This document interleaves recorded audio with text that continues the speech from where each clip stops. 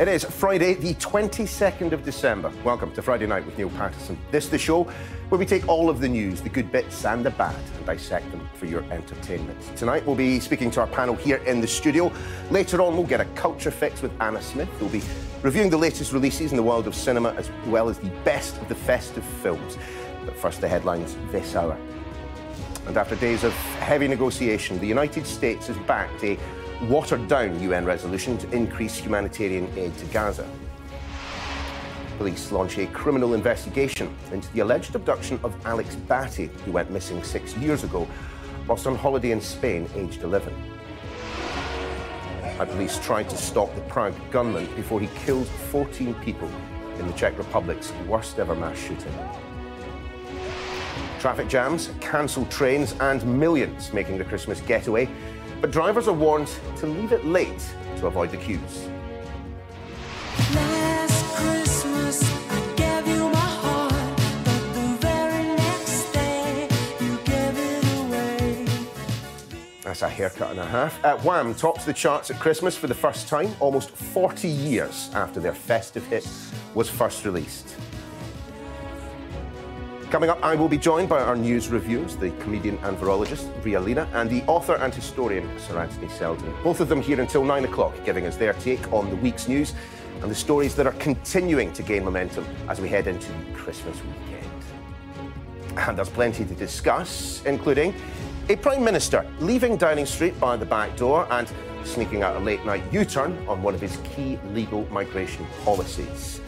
What of COVID? Well, infections are once again on the rise, with around 1 in 24 people in England and Scotland likely to have tested positive in the past week.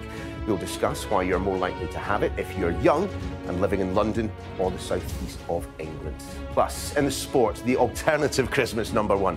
Who's going to be sitting at the top of the Premier League table on Christmas Day? There's a good chance, whisper it, it could be Aston Villa. Great to have your company. We are here for the next 3 hours. Hold on tight.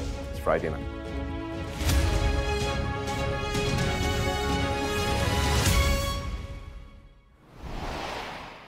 Evening all. We begin in New York, where after days and long nights of negotiations to avoid a US veto, the UN Security Council has now voted in favour of a new resolution to increase aid into Gaza.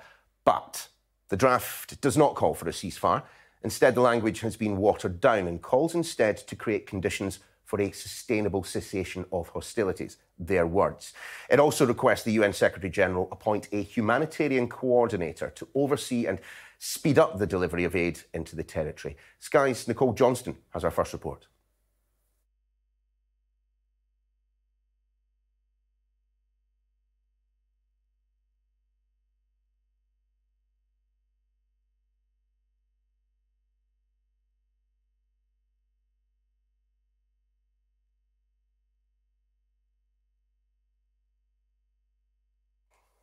Well, we appear to have some problems with that report. But let's find out exactly what's been going on in Washington. Our US correspondent, Mark Stone, is there and he can bring us up to date. Mark, let's start with the tale of what happened at the Security Council itself. We saw votes not that long ago which wasn't successful. Why was this one able to get across the line? Because they made sure that the perfect didn't get in the way of the good, to borrow a phrase used by one of the diplomats there. You'll remember, you're right, it was back at the beginning of December.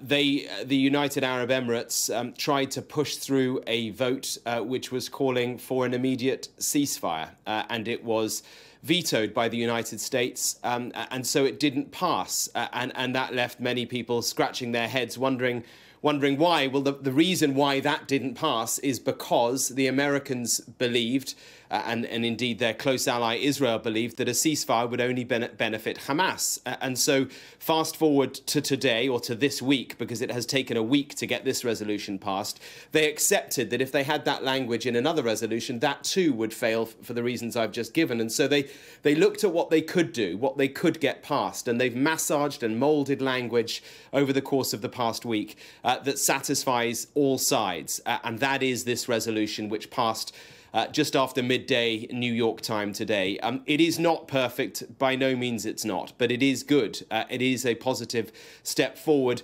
because while it doesn't call for an immediate ceasefire, it does for the first time contain language like the cessation of hostilities must come as soon as is possible. And crucially, on the specifics of aid into Gaza, it changes the way things will operate, or that that's what it hopes to do if all sides abide by it, and the suggestion is they will. And so aid will move into Gaza in a faster way and in a greater way, which is, I think, absolutely vital. There will be the appointment of an individual, a UN-appointed individual who oversees this. Now, all this may sound like words and aspirations, but if it comes to pass, then on the ground it will make a material difference, because at the moment very little aid is getting into Gaza compared to what is needed. And for me, Neil, the whole thing was summed up by one word, which was uttered a few times in the chamber of the Security Council: famine. The ambassador to the United Arab Emirates said, let's be clear, unless we take drastic action, there will be famine in Gaza. She said that already half the population is starving. And over just such a short period of time, from those Hamas attacks back on the 7th of October to where we are today, in such a short period of time, famine is now a prospect. And indeed, the US ambassador, Linda Thomas-Greenfield, said that in her conversations with aid agencies who are on the ground in Gaza, in by no means the numbers needed, they are now starting to use the word famine in their reports back to their superiors. I mean, that is the state of how awful things are in Gaza now, and that is why this, while not perfect, is a clear step forward. Mark, you were obviously keeping keen eyes and ears across the Security Council discussions today and indeed in the past. I mean, am I right in detecting a significant toughening of the language from people who are technically allies of Israel in its war against Hamas? Without question, yes. I mean, the outlier on that, on the face of it at least, is the United States, which has been, some would say, stubborn in its. In fact, diplomats have used that word to me over the course of this week. They've been slightly bewildered by America's intransigence and unwillingness to let this resolution pass until now. Now they finally have, but. America aside, other Western countries have undoubtedly shifted their language considerably as a consequence of what is unfolding in Gaza. 20,000 people dead in, 74 days or so. That is an extraordinary number of people to have died. It is a Gaza Health Ministry figure, but we should always say that. But we should also point out that in all previous conflicts, the Gaza Health Ministry figure has proved to be accurate. The post-war analysis has proved that those numbers are broadly accurate. An extraordinary number of people to have been killed. The fighting goes on, the bombing goes on, and of course behind all that are the secondary challenges. The deaths is the primary problem, but behind that there is disease, there is famine, there is medical care. All of that is in such desperate need, which is why this is a step forward. Mark, many thanks. Now, a criminal investigation has been launched into the alleged abduction of Alex Batty 6 years after he went missing in Spain. The teenager, who escaped from the Pyrenees by flagging down a van driver, has described wanting to leave his nomadic lifestyle. Alex Batty was 11 when he left the UK with mother and grandfather, but they were not his legal guardians, as Sadia Chowdhury reports. 2,269 days missing. But in a note left behind for his mum, Alex doesn't say why he finally fled. Instead, the boy, now 17, told a newspaper harsh living conditions drove him to escape. It was a lot of construction work, demolition work, decoration work, painting walls, renovation work. I had a non-existent social life, to be honest. I would, as much as I could, I'd try and play video games online because I had a couple online friends, but, you know, you can't really class them as friends, can you? Alex Batty was 11 when he and his mother went missing. Last week he left in an escape, now making headlines. His unbelievable journey, now followed by an unbelievable reality. Being back with my grandma feels quite surreal. Every time I go to sleep, I feel like I'm going to be waking up back in France. It's not really kicked in yet that I am back in England.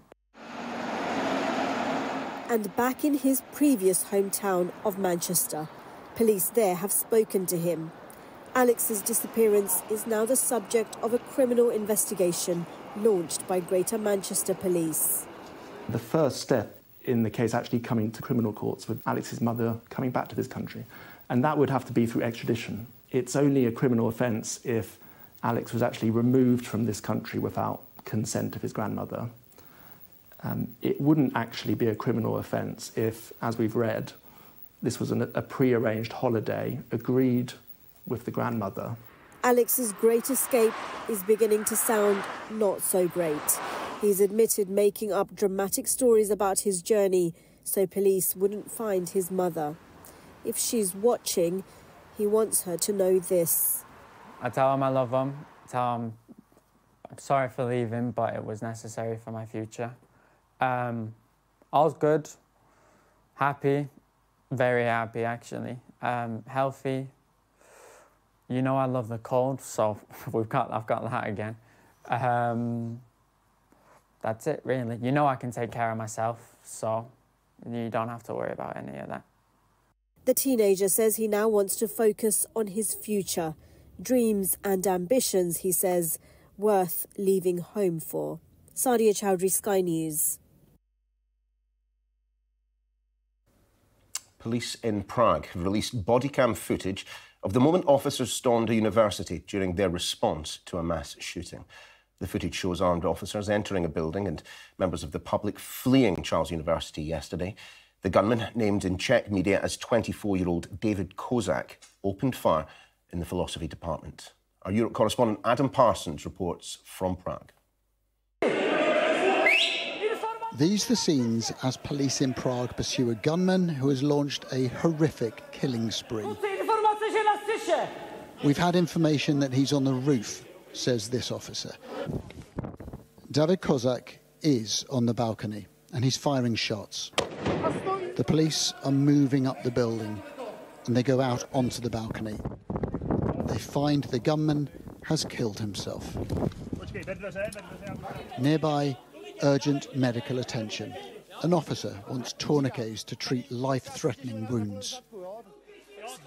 Among the victims, Lenka Lavkova, a professor, and Lucy Spindlerova, who was a student. Sergei Medvedev was laying flowers today. A professor at the university, he heard the shooting during his lecture and then helped his students to build a barricade. So we blocked ourselves inside the auditorium. We took all the desks and chairs towards the door, so we blocked the door entrance. I locked the door.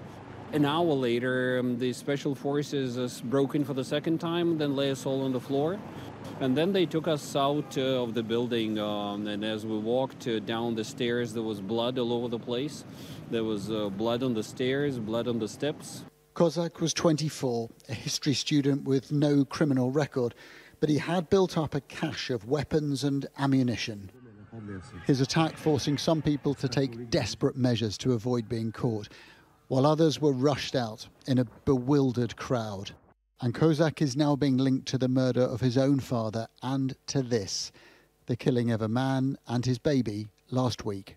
There are relevant indicators and clues that suggest that the same offender was responsible for all three of these incidents. The police have already arrested at least one person who claimed he wanted to emulate the massacre. People here are anxious. The police say they're stepping up their profile to calm nerves. This is a city and a country in a state of trauma. At these impromptu memorials, you see tears, but what you hear is silence. But these people know that this dreadful massacre could have been even worse. When the gunman died, he still had a huge supply of unused ammunition.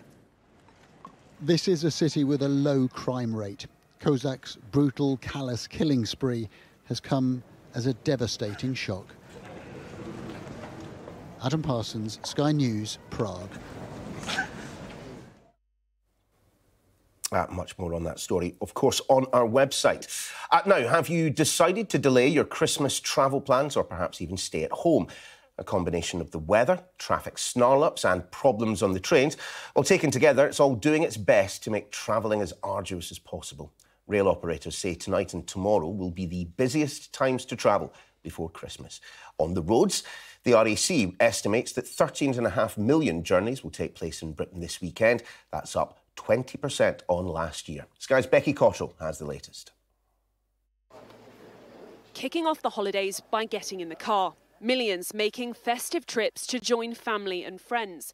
But today had all the ingredients for travel chaos, with many people finishing work or school and hitting the road. It's been busier than we anticipated. We were quite pleased this morning. We had a bit of an uplift around about 6, 7, 8 o'clock, and we think that's probably people taking our advice and doing some of the longer journeys, getting that part underway early on. National Highways has removed more than 1,000 miles of roadworks on England's motorways to help ease congestion.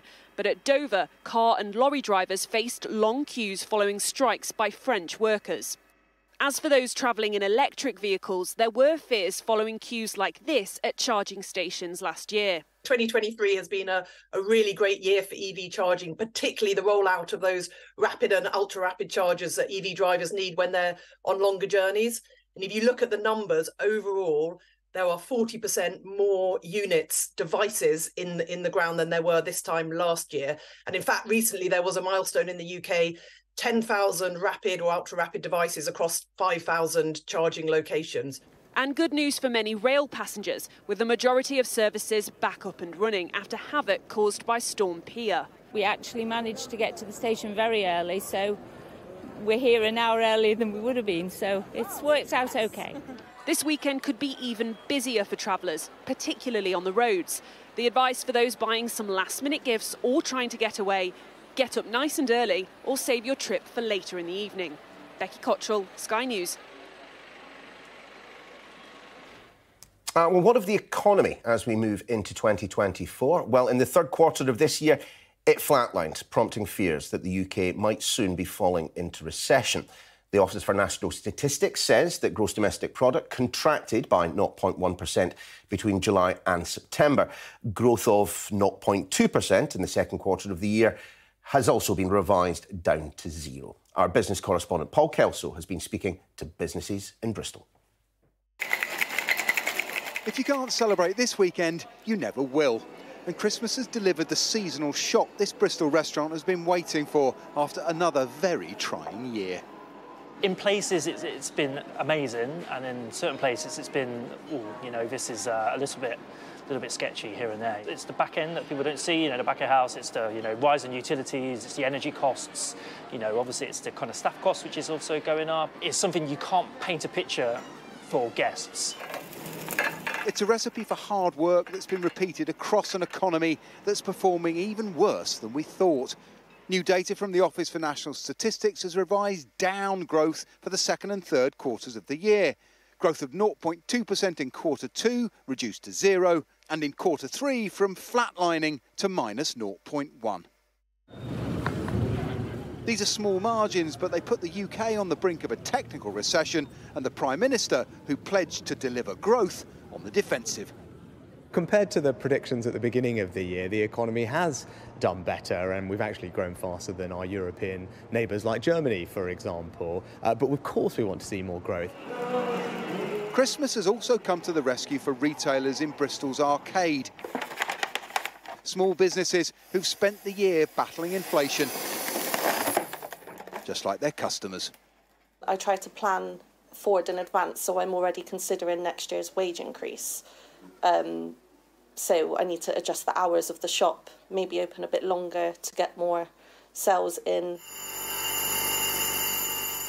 When the system slams you with big energy costs, high is the interest rate, rents go up. Come on, anyone can see what they're doing to the people, innit? Even in tough times, we make an exception for spending at Christmas. But economically, it feels like the hangover has come early. In truth, we'd expect the economy to slow with interest rates rising. And if there is something under the tree, it's that inflation is falling faster than expected. So this may not last quite as long. The experts know you can't keep everyone happy at Christmas. There we go. Come January, belt tightening may be less a New Year resolution than a necessity. Merry Christmas. Paul Kelso, Sky News in Bristol. A couple of the day's other headlines now. And a work by Banksy has been removed from a street in South London just after the artist appeared to confirm that the work was his. The artwork, which shows images of military drones on a stop sign, appeared near a zebra crossing in Peckham. But within an hour of the elusive artist sharing the image on social media, two men were seen taking it down. Last Christmas, I gave you my heart, but the very next day, you gave it away. And 39 years after its release, Wham's Last Christmas has finally made it to the festive #1 slot. The 80s heartthrobs saw off competition from Sam Ryder and Mariah Carey's All I Want for Christmas, much to the delight of founding member Andrew Ridgeley. It's a big moment for me and for everyone involved with Wham and George Michael. You know, when Yog wrote this track, he wrote it with #1 in mind. That was the goal. You know, he happened to write a song that distills the essence in audio sense of Christmas. The Christmas #1 is an extraordinary achievement, and in this case, especially because this song was written for that in many, many ways. You're watching Friday Night here on Sky News. Coming up, we will be reviewing the week's news with the help of Realia and Sir Anthony Seldon. And what are we going to be talking about? Well, we start with a story that you might have missed, but only because they wanted you to. It's certainly only been a couple of weeks since the government announced radical plans to reduce legal migration, but there has already been a late-night U-turn on family visas. Plus the news none of us wanted just before Christmas. COVID is making a comeback. Not that it ever went away, but we will be taking a look at why younger people are now being affected.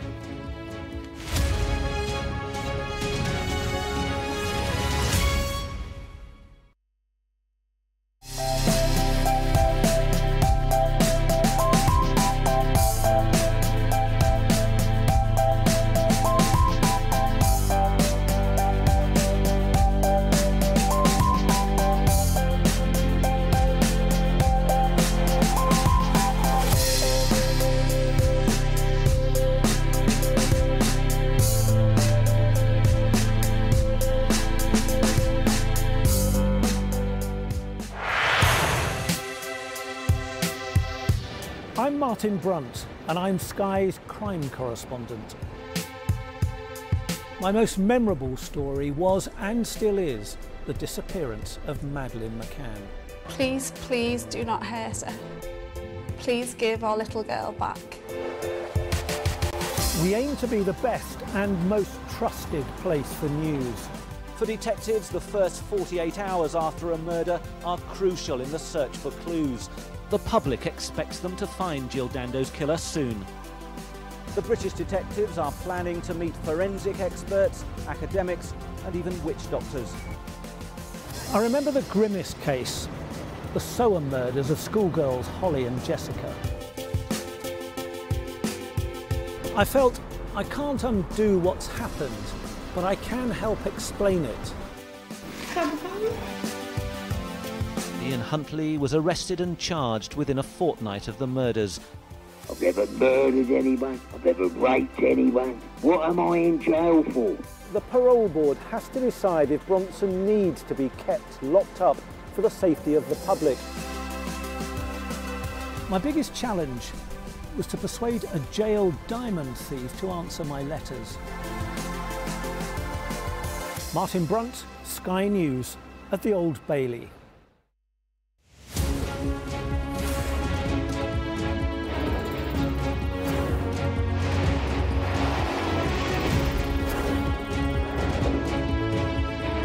The 5 of us have made it out of the car.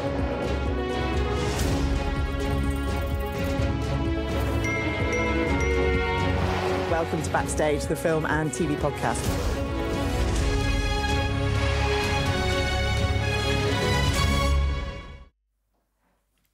Welcome back to Friday Night with Niall Paterson. Time to introduce our panel with us for the next 2 hours, the comedian and virologist Rialina and the educator, author and historian Sir Anthony Seldon.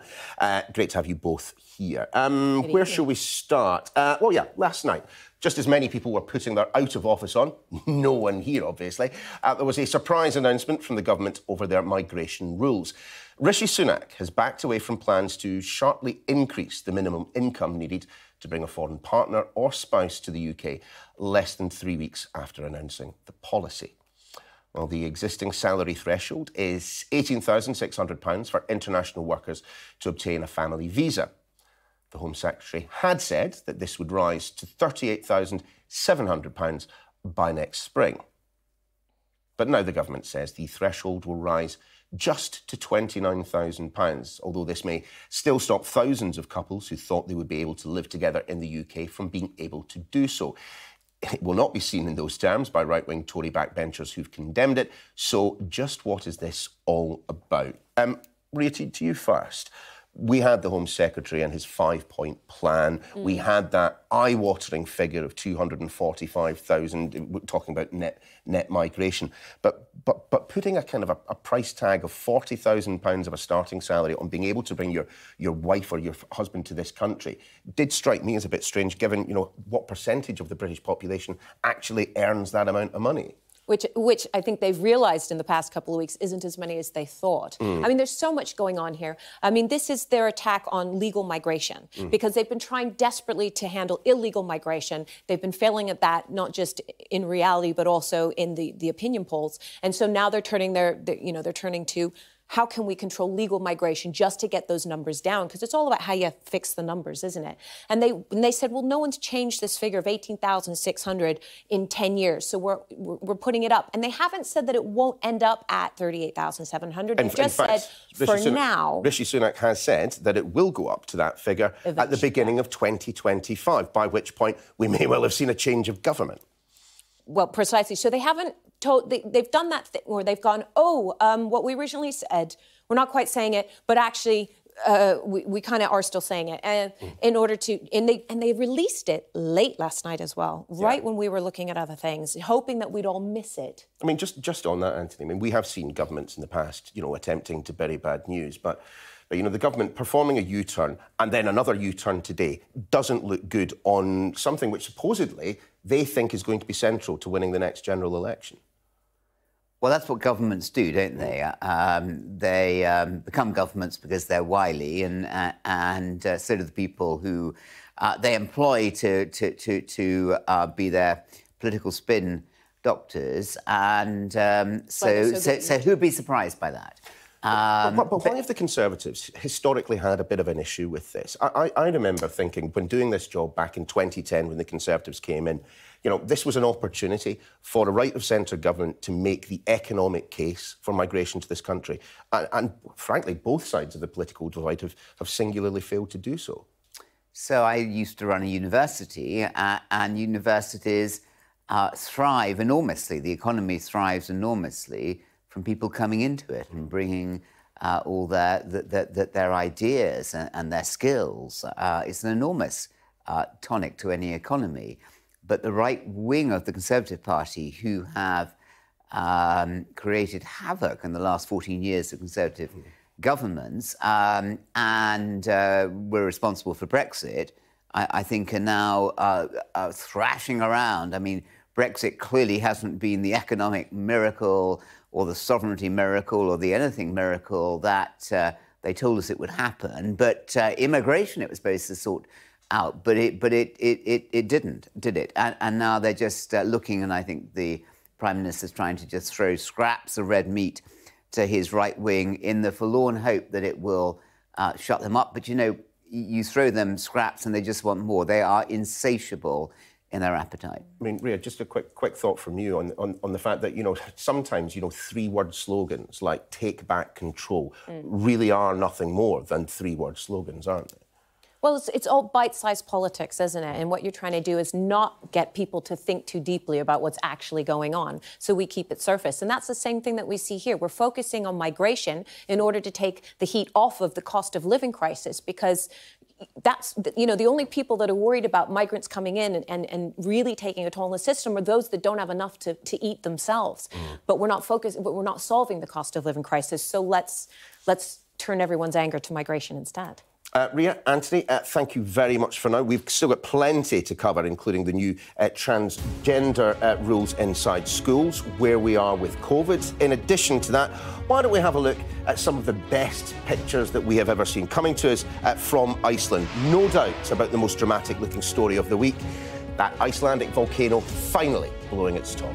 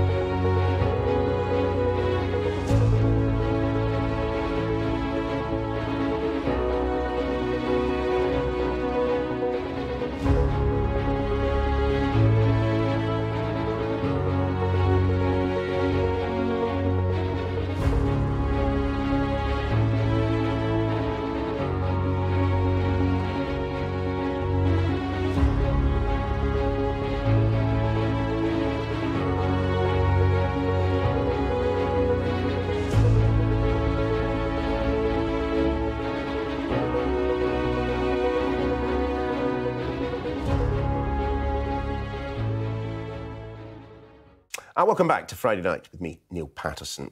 This week, the government finally published its long-delayed guidance for England's schools on youth transition.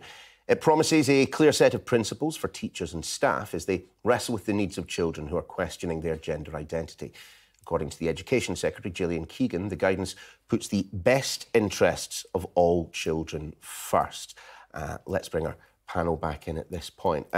I mean, as I understand it, Anthony, the broad brushstrokes of Gillian Keegan's intervention are this: that we should have in our schools sex-separated toilets, that there should be fair and competitive sport, that parents should not be excluded from these big decisions, and that teachers should not have to accept all requests for social transition to be referred to by your chosen names and pronouns. What do you make of this? I mean, it's a very, very difficult situation for both parents and teachers, I would imagine, to be in. So I've seen this as a head teacher over the years. And one thing I think very strongly, Neil, is that it really doesn't help to have the intense anger and heat that you get actually on both sides. Yeah. It really doesn't help the young people. It doesn't help clarity of thought. And I think that on the whole, I think there's a lot to recommend Gillian Keegan's proposals. I don't agree with every aspect of it, but I think she is trying to get it right and involve the parents and being careful about the pressure that can be put on young people to transition as a way out of maybe other problems that they've got. And it's such a big thing in their lives that it's something that maybe we just need to be careful about. But I come back to that excessive pressure and heat in this whole topic, which has been so damaging. Yeah, I mean, Ria, I personally, I would agree with that because, you know, this is very much a topic of our times. It is something that people have, you know, over the past few years, handful of years, it's become part of the national conversation, and for many people, apparently, kind of out of nowhere. But ultimately, we are talking about young people. We are talking about some young people who need help, and you know, you've got to have the child at the centre of the process, I would have thought. Yes, and I don't personally, having, you know, read the guidelines, I don't know that they totally are. Let's take a step back and look at where these guidelines came from. They came, you know, initially the government wanted to just ban children being allowed to transition or present as they choose to present in schools, and they were told you can't legally do that without guidelines. So these are the guidelines that we've been waiting for a number of years to help teachers in schools understand how better to deal with the situation.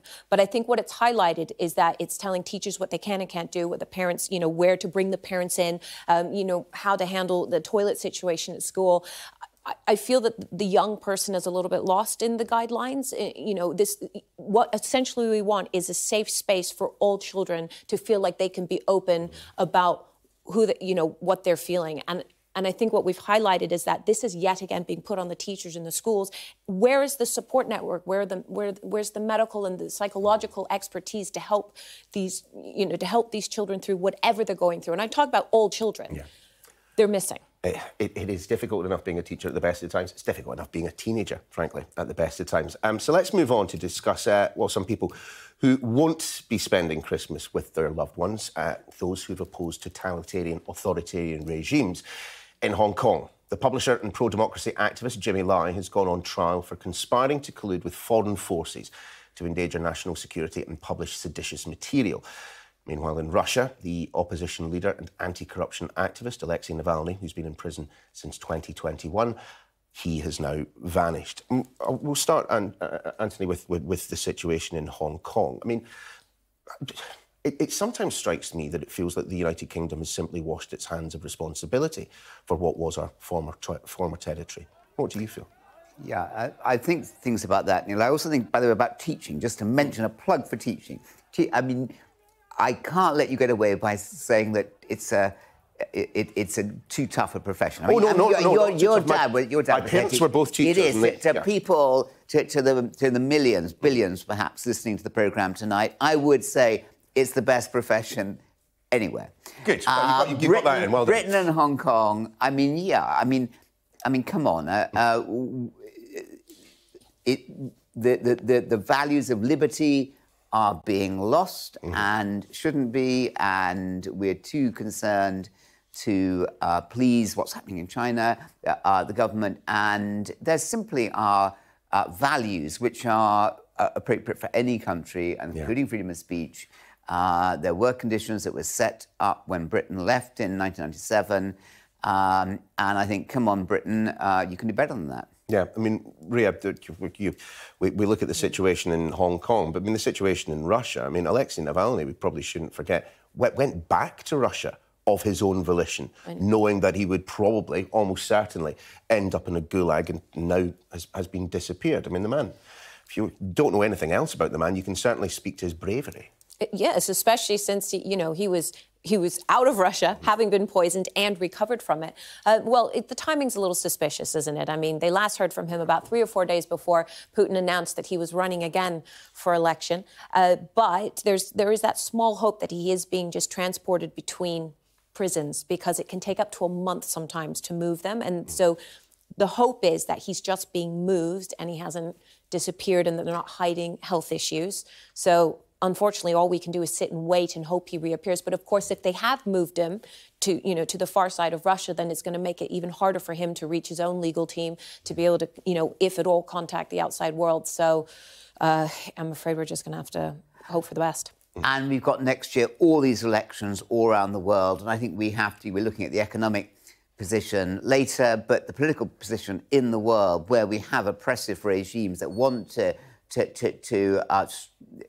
suppress liberty and freedom of speech is truly concerning. And it's not just in the countries like with China and Russia. It is also what could be happening in the United States. The populist right. If Donald Trump wins, who knows? Freedom, the rule of law is on the retreat in the world. And we have to be teaching young people about the importance of it rather than teaching people about things that really don't matter. And recognize it when it's close to home. I mean, every time we protest, this current government just changes the law on what we're allowed to do. So we're seeing it very close to home as well, and I think we need to be aware of that. Vigilant. I think that is a very fair point. But let's move on to another topic. Have you been hit by COVID this winter? COVID-19 infection levels are rising and more people aged between 18 and 44 are catching it than older people, new figures suggest. Around 2.5 million people, or as many as 1 in 24 in England and Scotland, are likely to have tested positive for the illness in the past week. London and the South East, the worst affected regions. Ria, to you first on this. I suppose we just have to remain vigilant, don't we? We shouldn't necessarily be beginning to panic about a COVID wave surging back, but those are alarming numbers. They're huge numbers. I think there's a number of things we need to realise. We're having what's called a triple-demic this winter, so it's not just COVID. We're also seeing flu and RSV numbers going up. RSV, respiratory syncytial virus. Thank you. I mean, RSV. Which is cold-like presentation. We're seeing a new variant now, and I know we used to name them. Now they were just letters and numbers. So this one is JN1, and it's highly transmissible. We're looking at its transmission. We're looking at how it overcomes the immune system. And we're all trained in how to deal with this. We know how to deal with this from the pandemic. If you're feeling ill, wear a mask.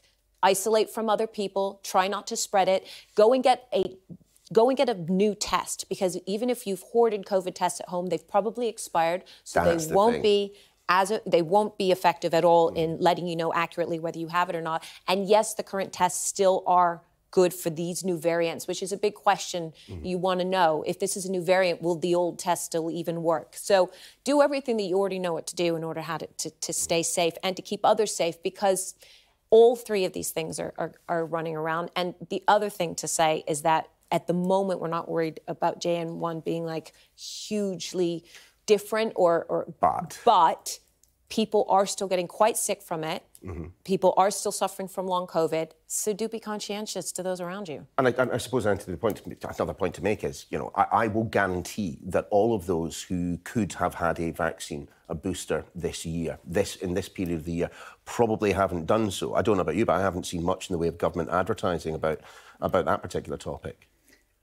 And that's obviously now seems to be a shame and a mistake. But I mean, to get this right, Ria, it's nothing like as serious if you get it back in 2020 and 21, right or wrong? Well, it's not as simple as that. Well, I don't want people out there going, it's just a mild cold, and going around going, well, I've got it, because it could affect someone around you far worse than it affects yourself. So still, please be conscientious of others. And that's one thing I noticed. I mean, just on the garage coming here tonight, there was a man who was just going around coughing everywhere, and it was absolutely disgusting. And that wouldn't have happened back in 2021. There would have been much more social pressure.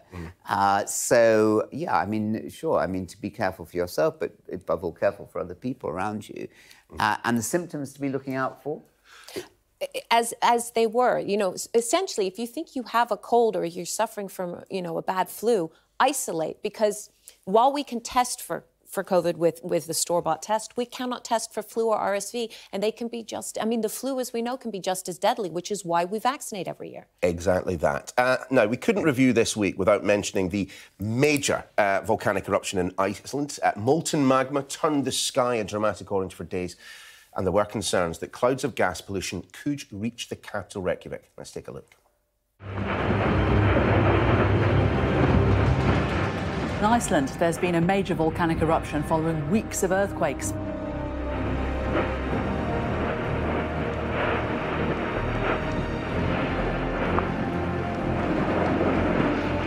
In the midwinter darkness, Iceland's newest volcano shows its colours.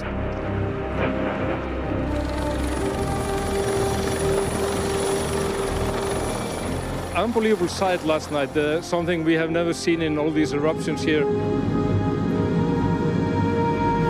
you can just make out the heat of that lava, 1200 degrees centigrade, hot enough to melt iron.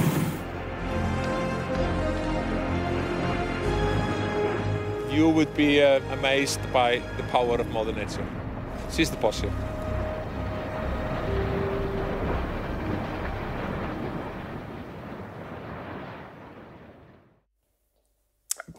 I mean, the power of the earth is one thing, but the beauty of it sometimes really does take my breath away. Anthony? Yeah, I mean, I'm just in awe. One or two of the bits there reminded me of the title sequence for The Crown, but that aside, yeah, I mean, the unbelievable, formidable power of the earth. What can one say? Rhea? I know, and when I first heard that it erupted, I was worried because I'm flying home for Christmas tomorrow, and I remember the last time a volcano erupted in Iceland, that stopped. But I've got a £20 note in my pocket for either member of the panel who can remember and pronounce the name of that Icelandic volcano. I wouldn't even. No, I wouldn't want to butcher it on national go up. 20 is not very much. 25. 25. It's Christmas. Yeah, even since the programme began, the inflation rate. Yeah. I have it in front of me. Yeah, that's not it. That's definitely not it. And apologies to our Icelandic viewers. Rhea, Anthony, thank you so much for being here. We will be back with you in the 8 o'clock hour when we're going to be discussing much more of the day's news. We, however, are going to be taking a short break. After it, we've got the sport. And who's going to be Christmas #1 in the Premier League? Well, Aston Villa can claim top spot tonight if they beat Sheffield United.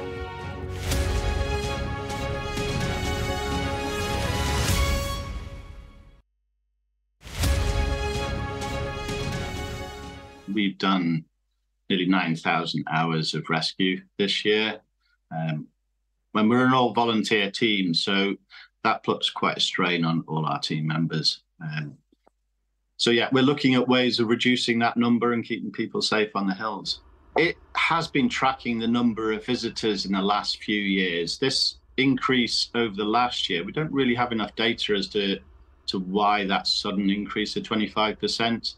But generally, Snowdonia is getting a lot more visitors, and that just reflected in the amount of rescues that we're carrying out. If they're on the mountain, they're part of the mountain community, even if it is just their first time, and we will step in and help out. But we are looking at other agencies as well, working with other agencies to maybe see if we can do something to reduce the low-level rescues that we have to carry out as well. People who are not mountain aware don't realise the change in the weather from down in the valley to the summit and back again, and how that can change, not just with the altitude, but during the day. So you could start off on a nice sunny winter's day, and by 3 or 4 o'clock, it's getting dark, the weather's closed in, you can't see where you're going, and suddenly it's sleeting and snowing. And yeah, that can make a big impact on people's confidence and their ability to get off the mountain. We don't advise people not to go in the mountains. We don't see ourselves as gatekeepers. The mountains are a great place to get fit. It's acknowledged that spending time outdoors is great for your mental health. So we're certainly not gatekeepers. We just want people to ask some very simple questions about, do I know where I'm going, what I'm doing? Have I got a plan for the day? Have I got a plan B for the day? Do I know what the weather's doing? Not just what it looks like outside when I start, but what's the weather planning to do? Bearing in mind that the mountain weather can be pretty unpredictable. And finally, do I have the right gear? And if you ask yourself all these questions and you find some of them you're not sure, then see what you can do to address it, or come up with a different plan.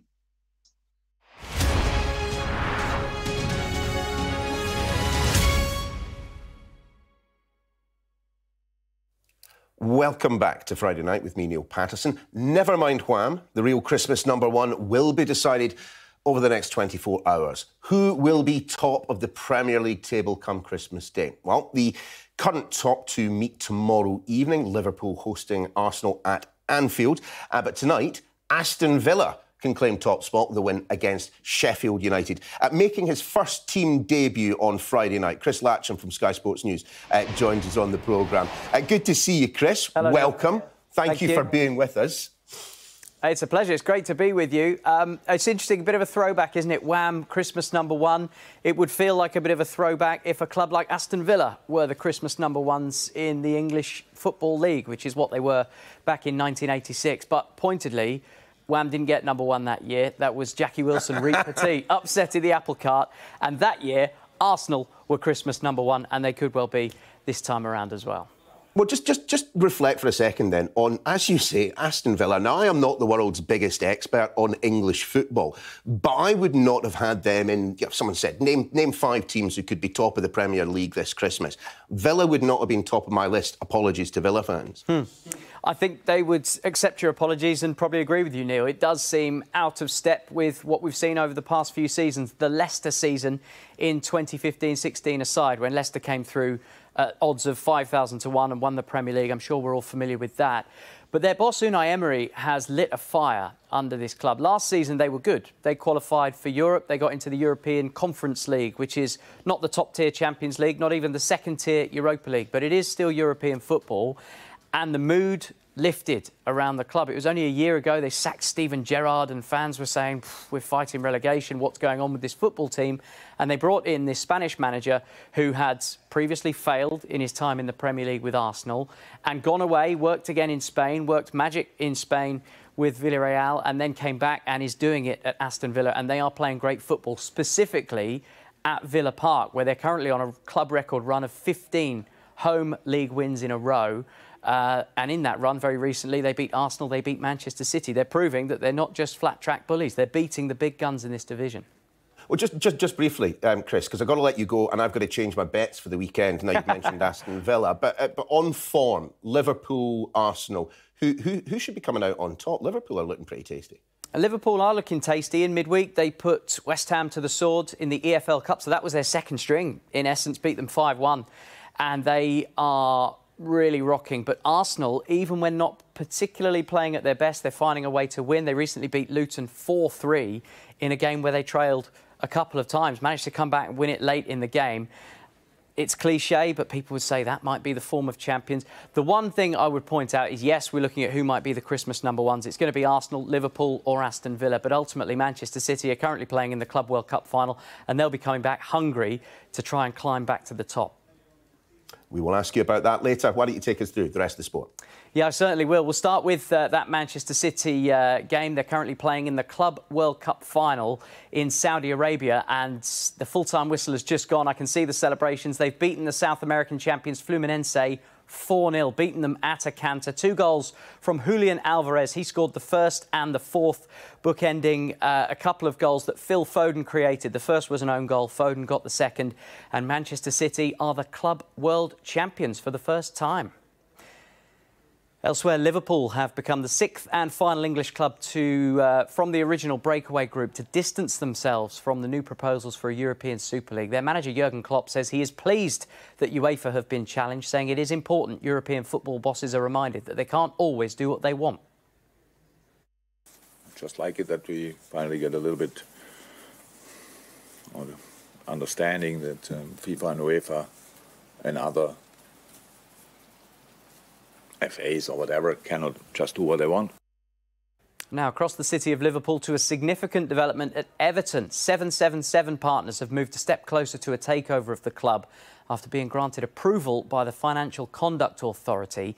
The Miami-based company now only need approval from the Premier League to complete the deal to acquire Farhad Moshiri's majority shareholding in the club. Moshiri signed an agreement with 777 partners in September, and if it goes through, they would acquire his 94% of Everton.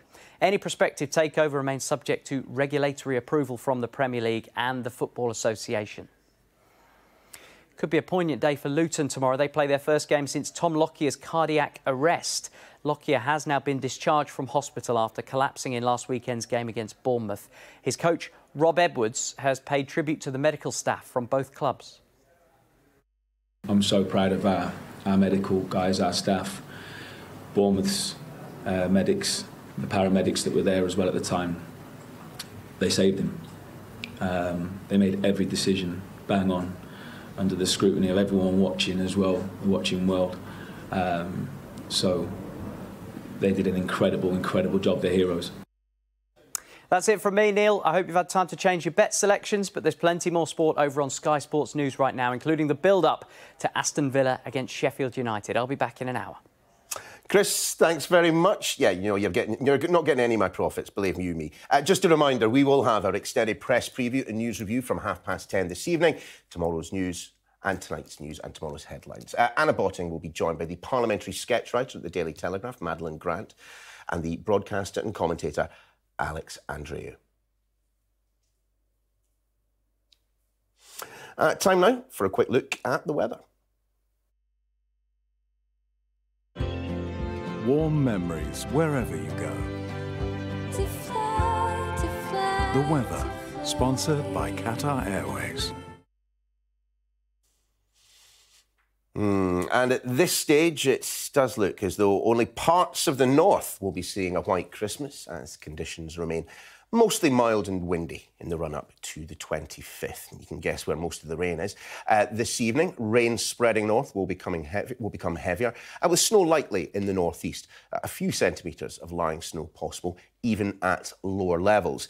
Elsewhere, just have a look at the temperatures there. It's going to be mild, but pretty windy, with localised gales. Western upslopes will see a few outbreaks of light rain or drizzle. Snow showers will ease over Shetland tomorrow. Rain over Scotland will spread back into Northern Ireland and Northern England. The colder air to the north likely to give a spell of snow or freezing rain for Northern Scotland. For the rest of the country, it will be mostly dry away from the western areas where there will be ongoing rain or drizzle. Central, southern and southeastern areas most likely to stay dry with some bright or sunny spells. Temperatures reaching double figures away from the chilly north.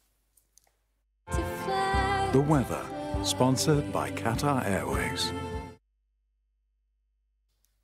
You're watching Friday Night with me, Niall Paterson. Coming up in the next hour, more on the UN Security Council finally agreeing on a resolution to get aid into Gaza. But what difference will it make on the ground? We'll be discussing that next.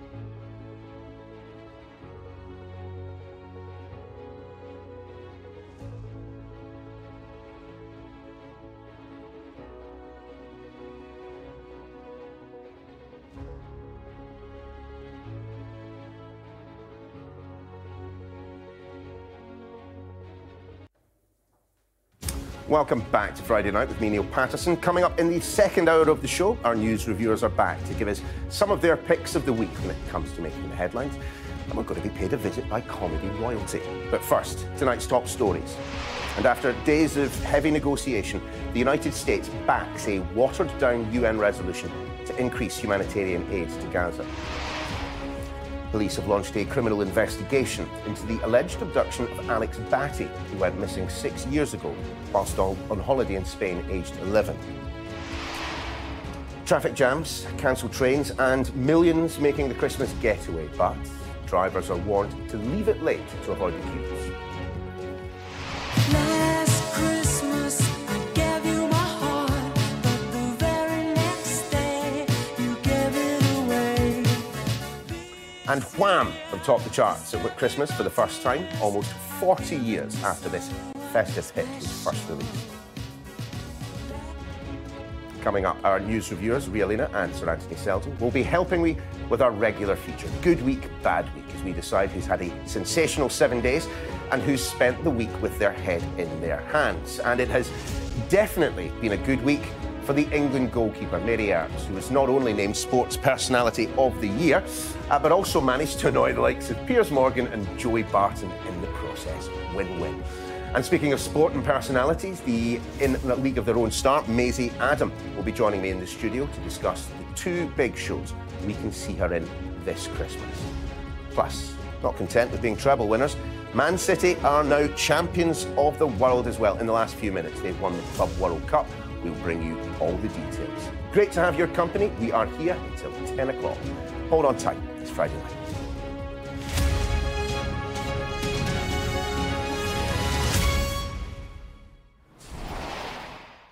Evening all. We begin in New York, where after long days and nights of negotiations to avoid a US veto, the UN Security Council has now voted in favour of a new resolution to increase aid into Gaza.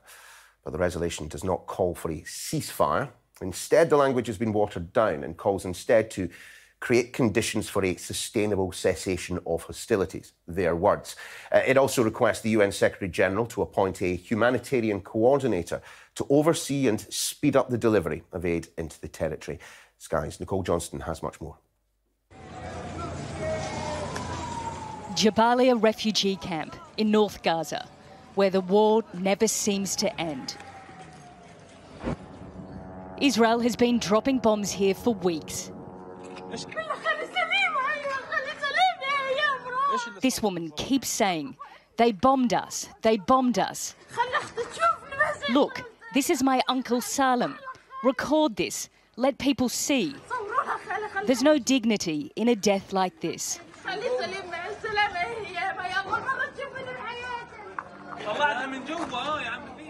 These men say more bodies are buried under the rubble. The UN says nowhere is safe. And across Gaza, desperate demand for food, water and medicine. It's hard to find and costs a fortune. I go to the market looking for canned food, but where do I get the money to buy it? The Israelis forced us from one place to another, and now I can't survive. I can't get food for my children. But on the edge of Gaza, a small sign of hope. Israel's Kerem Shalom border crossing. Aid trucks are now entering from here, dozens a day. But Hamas says this week Israeli forces killed the head of the crossing on the Gaza side in an airstrike. The IDF attacked Hamas militants that came with weapons to our border. The IDF does everything in our power from one hand to reach our objectives of demolishing the terror regime of Hamas while operating this large-scale humanitarian operation. But to Gazans, this isn't enough. They want Kerem Shalom crossing fully opened. It is the main commercial crossing into Gaza. It's the only one that can take hundreds and thousands of trucks into Gaza to try and help the situation there. Help must come fast, but diplomats have dithered. After a week of debate, the UN Security Council has finally passed a resolution to increase aid to Gaza, but not to end the war. Today, this council called for urgent steps to immediately allow safe, unhindered, and expanded humanitarian access, and to create the conditions for sustainable cessation of hostilities. It's not far enough for the UN Secretary-General. A humanitarian ceasefire is the only way to begin to meet the desperate needs of people in Gaza and end their ongoing nightmare. Back in Gaza, people wait for food. They wait for the war to end. And the longer it drags on, the more they lose hope. Nicole Johnston, Sky News, Jerusalem. Well, let's bring in our US correspondent Mark Stone in Washington, who's been monitoring that Security Council meeting today. And Mark, of course, at the Security Council, we had a very explicit warning of the conditions that there are in Gaza right now. Warning of a famine, of all things. Yeah, it was a very stark moment in the chamber when the ambassador to the United Arab Emirates, who tabled this resolution, which has finally passed, said, "Let's be clear: unless we take drastic action, there will be famine in Gaza. Already half the population there is said to be starving, and now this word famine is being used by aid agencies who are there in small numbers." Look, Neil, I think there are two ways of looking at what has happened today in New York. It is positive, there's no question about that it is positive. While it doesn't call for a ceasefire, the diplomats knew that if the language in that resolution had included the word ceasefire, it wouldn't pass at all, because America would veto it, because America believes that a ceasefire would benefit Hamas and would not allow Israel, or would not give the Israelis the ability to protect themselves. So whether you agree with that or not, it is a fact that had they included that word in the resolution, it wouldn't have passed, and so the whole thing would be a waste of time.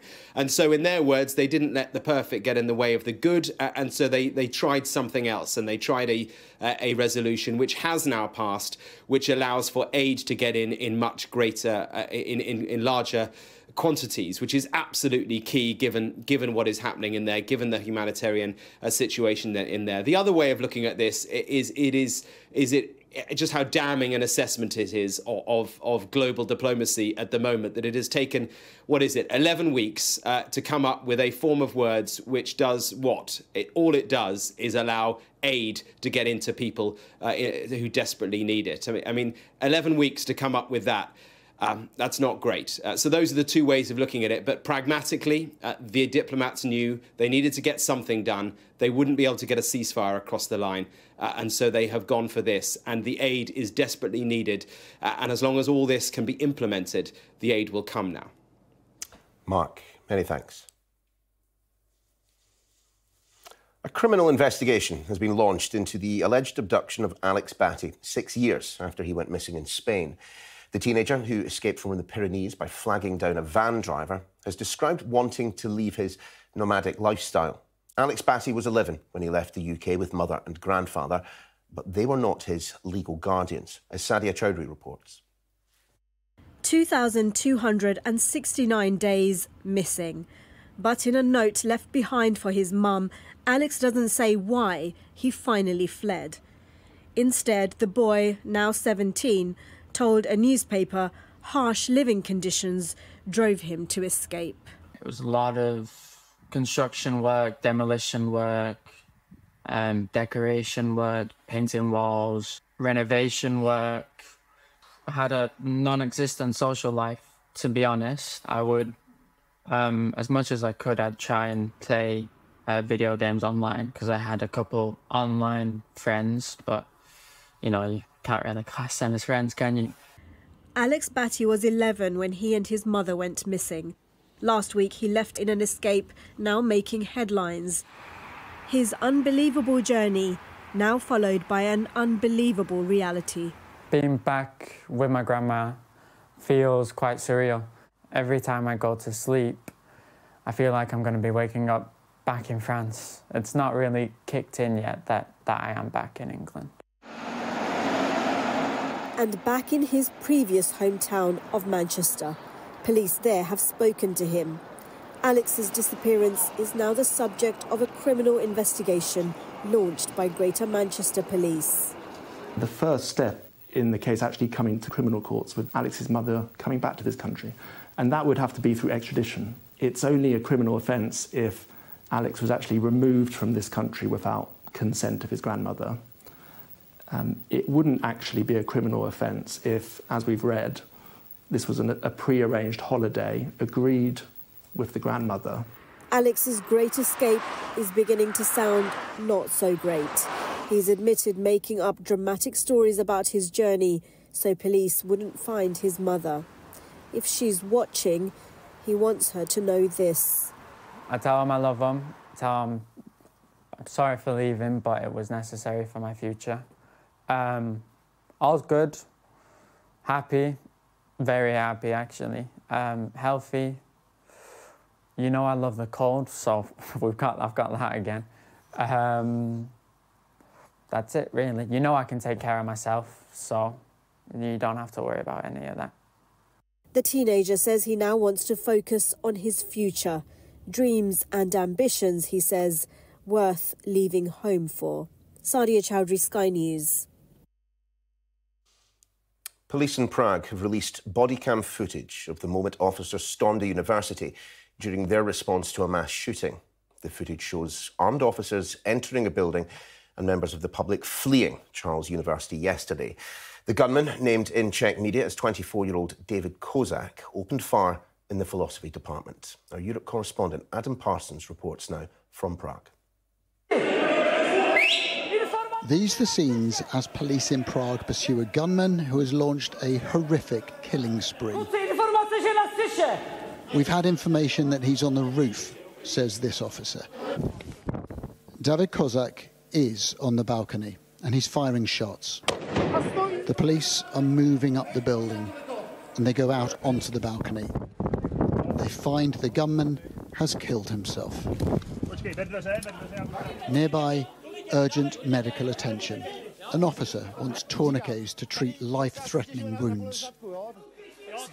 Among the victims, Lenka Lavkova, a professor, and Lucy Spindlerova, who was a student.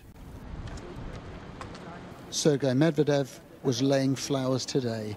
A professor at the university, he heard the shooting during his lecture and then helped his students to build a barricade.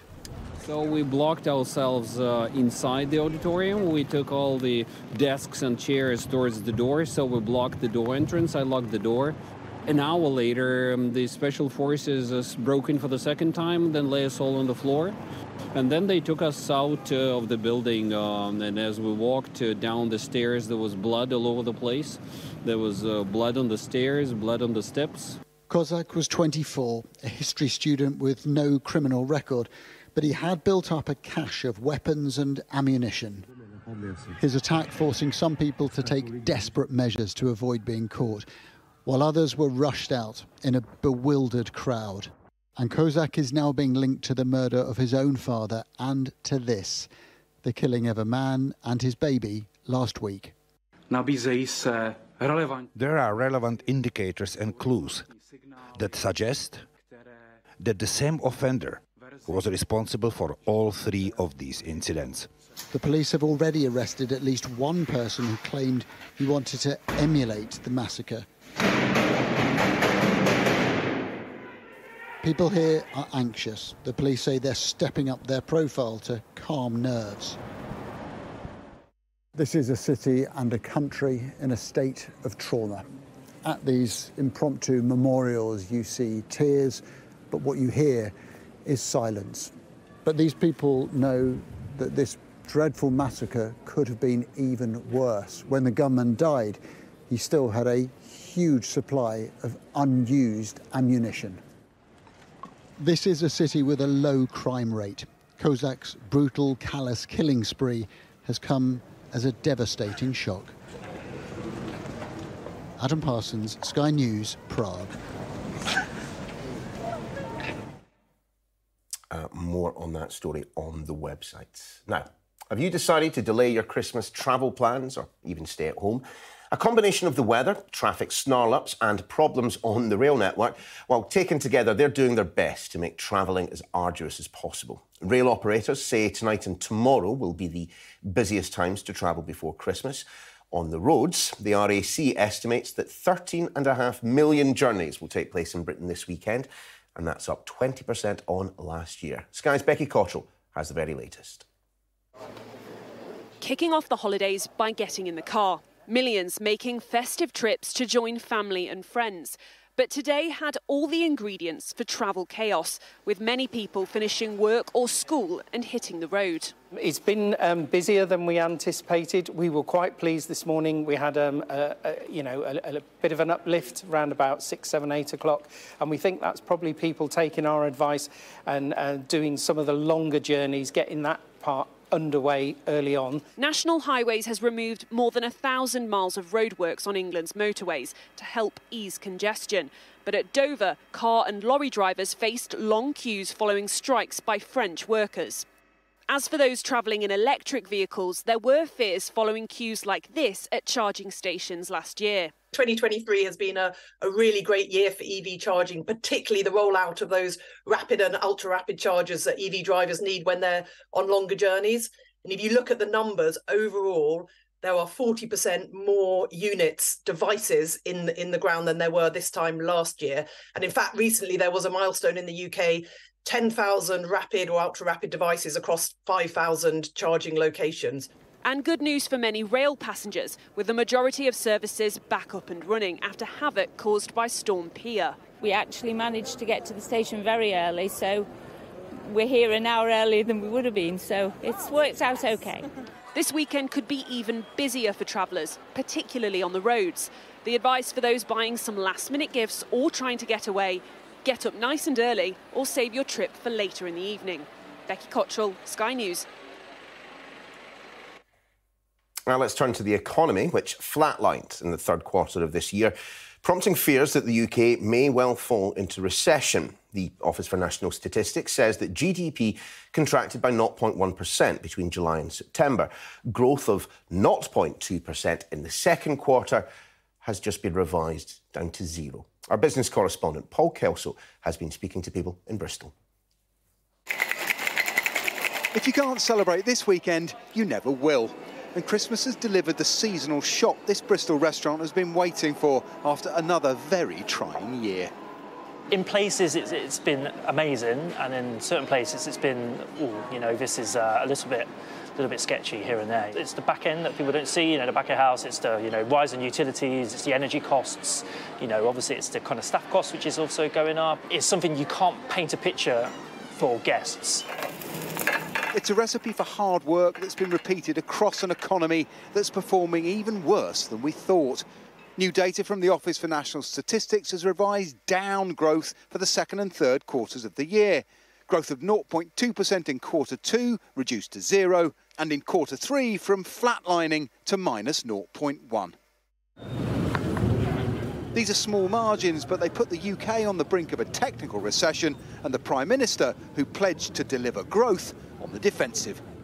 Compared to the predictions at the beginning of the year, the economy has done better, and we've actually grown faster than our European neighbours like Germany, for example. But of course we want to see more growth. Christmas has also come to the rescue for retailers in Bristol's Arcade. Small businesses who've spent the year battling inflation, just like their customers. I try to plan forward in advance, so I'm already considering next year's wage increase. So I need to adjust the hours of the shop, maybe open a bit longer to get more sales in. When the system slams you with big energy costs, high is the interest rate, rents go up. Come on, anyone can see what they're doing to the people, innit? Even in tough times, we make an exception for spending at Christmas, but economically, it feels like the hangover has come early. In truth, we'd expect the economy to slow with interest rates rising. And if there is something under the tree, it's that inflation is falling faster than expected. So this may not last quite as long. The experts know you can't keep everyone happy at Christmas. There we go. Come January, belt tightening may be less a New Year resolution than a necessity. Merry Christmas. Paul Kelso, Sky News in Bristol. And we've just got time to squeeze in one more story before the break. Let's have a listen to this. Last Christmas, I gave you my heart, but the very next day, you gave it away. 39 years after its release, Wham's Last Christmas has finally made it to the festive #1 slot. The 80s heartthrobs saw off competition from Sam Ryder and Mariah Carey, much to the delight of founding member Andrew Ridgeley. For me and for everyone involved with Wham and George Michael. You know, when Yog wrote this track, he wrote it with #1 in mind. That was the goal. You know, he happened to write a song that distills the essence in an audio sense of Christmas. The Christmas #1 is an extraordinary achievement, and in this case, especially because this song was written for that in many, many ways.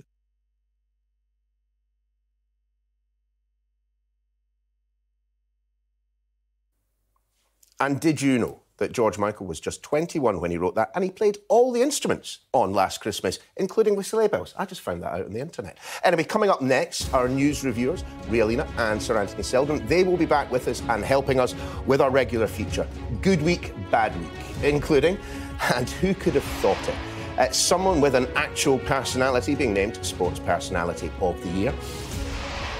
Just a little later, we'll be joined in the studio by the comedian Maisie Adam, who's going to be dominating your TV screens this Christmas. We'll be back in a moment.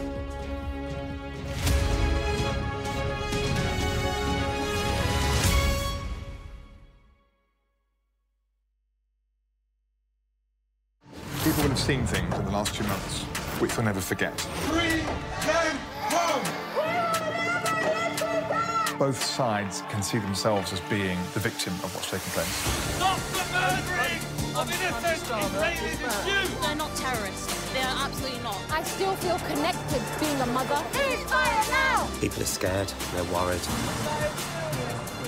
That's what it feels like to be a Jew in UK in 2023.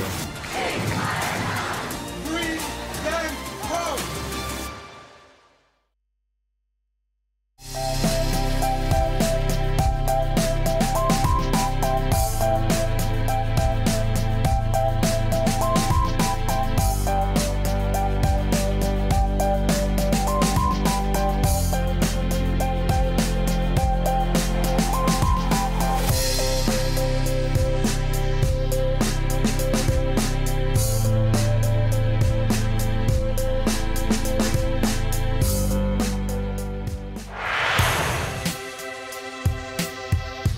I'm Martin Brunt, and I'm Sky's crime correspondent. My most memorable story was, and still is, the disappearance of Madeleine McCann. Please, please do not hurt her. Please give our little girl back. We aim to be the best and most trusted place for news. For detectives, the first 48 hours after a murder are crucial in the search for clues. The public expects them to find Jill Dando's killer soon. The British detectives are planning to meet forensic experts, academics, and even witch doctors. I remember the grimmest case, the Soham murders of schoolgirls Holly and Jessica. I felt I can't undo what's happened, but I can help explain it. Ian Huntley was arrested and charged within a fortnight of the murders. I've never murdered anyone, I've never raped anyone. What am I in jail for? The parole board has to decide if Bronson needs to be kept locked up for the safety of the public. My biggest challenge was to persuade a jailed diamond thief to answer my letters. Martin Brunt, Sky News, at the Old Bailey.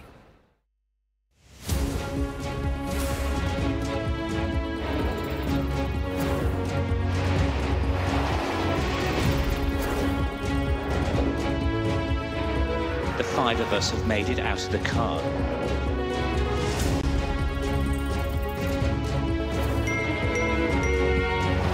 welcome to Backstage, the film and TV podcast.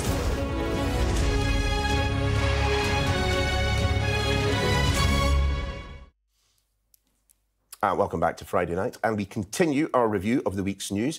And it's at this point we ask who has had a good week and who's had a bad one. The weekend is here, Christmas is round the corner, so who's relieved it's all over and who has finished a winner? Still with me, of course, Rialina and Sir Anthony Seldon.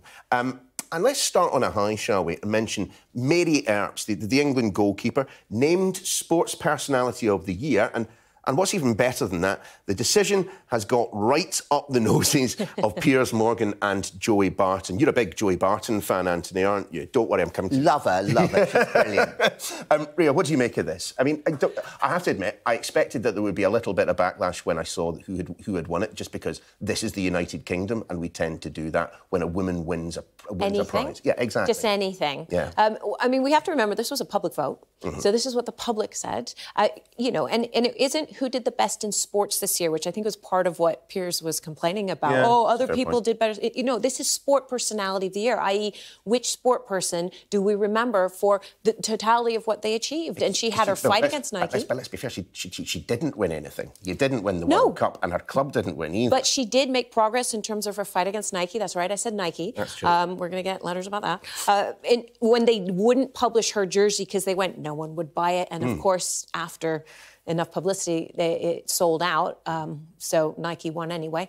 And then of course, people remember her for her colourful language during the games, which I think, you know, just humanised the whole game, and we loved her for that as well. And here's another point that you didn't know about Mary Earps. I bet you didn't know, Neil, either, which is that rather than a lot of these young kids, I mean, they've come through the schools that I've been at, they all want to be professional sportswomen, sportsmen, and they don't go off to uni. And, you know, their career either happens or doesn't happen, and it's over by late 20s. She went to uni, grounded out for 4 years, Loughborough, great university, got a degree, and I think that's really going to underpin her for when she ceased to be goalkeeper and ceased to be Personality of the Year. You know, she got something really serious there. Education, education, education, as somebody once said. Yeah, indeed, someone. So, yeah, I can almost remember who it was. It was Tony Blair, but John Major also was rather disgruntled when Tony Blair said it, because actually he said, I thought I had the same 3 priorities, but I had them in a different order, he said. Very good. We will move on. Ria, tell us why Pope Francis has made it a good week for same-sex couples. This is an interesting one. You know, I was thinking about this story after we said, let's talk about this in Good Week, and I went, who is it a good week for? So Pope Francis, as we know, is probably the most progressive pope that the Catholic Church has seen in a while. And he has said, we've got to stop pushing against, you know, what modernity. We have to stop pushing against it. And he said that now...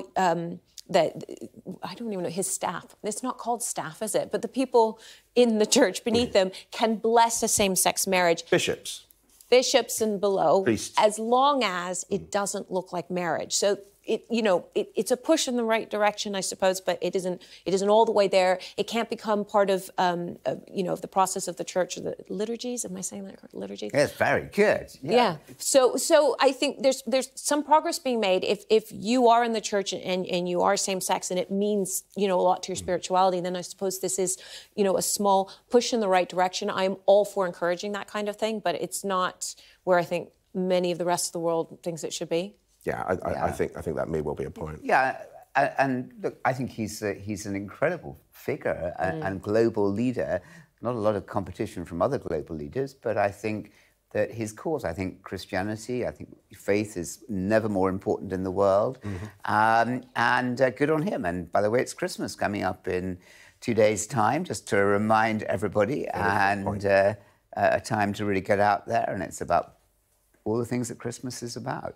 Well, I don't know about you, Anthony, but for me, Christmas is often about large, copious amounts of very fine wine. I mean, are you anything of a wine connoisseur yourself? I mean, have you noticed that it has been a record year for British winemakers? Italy, France has suffered with the weather in the summer. We have not. Utterly amazing. I'll be going to midnight mass at Epsom College to get into it. But you have here the only 2 people in London who don't drink wine. We're non-alcohol at the moment. But what a great thing, though. English winemaking. It's all for you, Neil. I mean, we need to have many more, you know, trades and things starting up all over the country.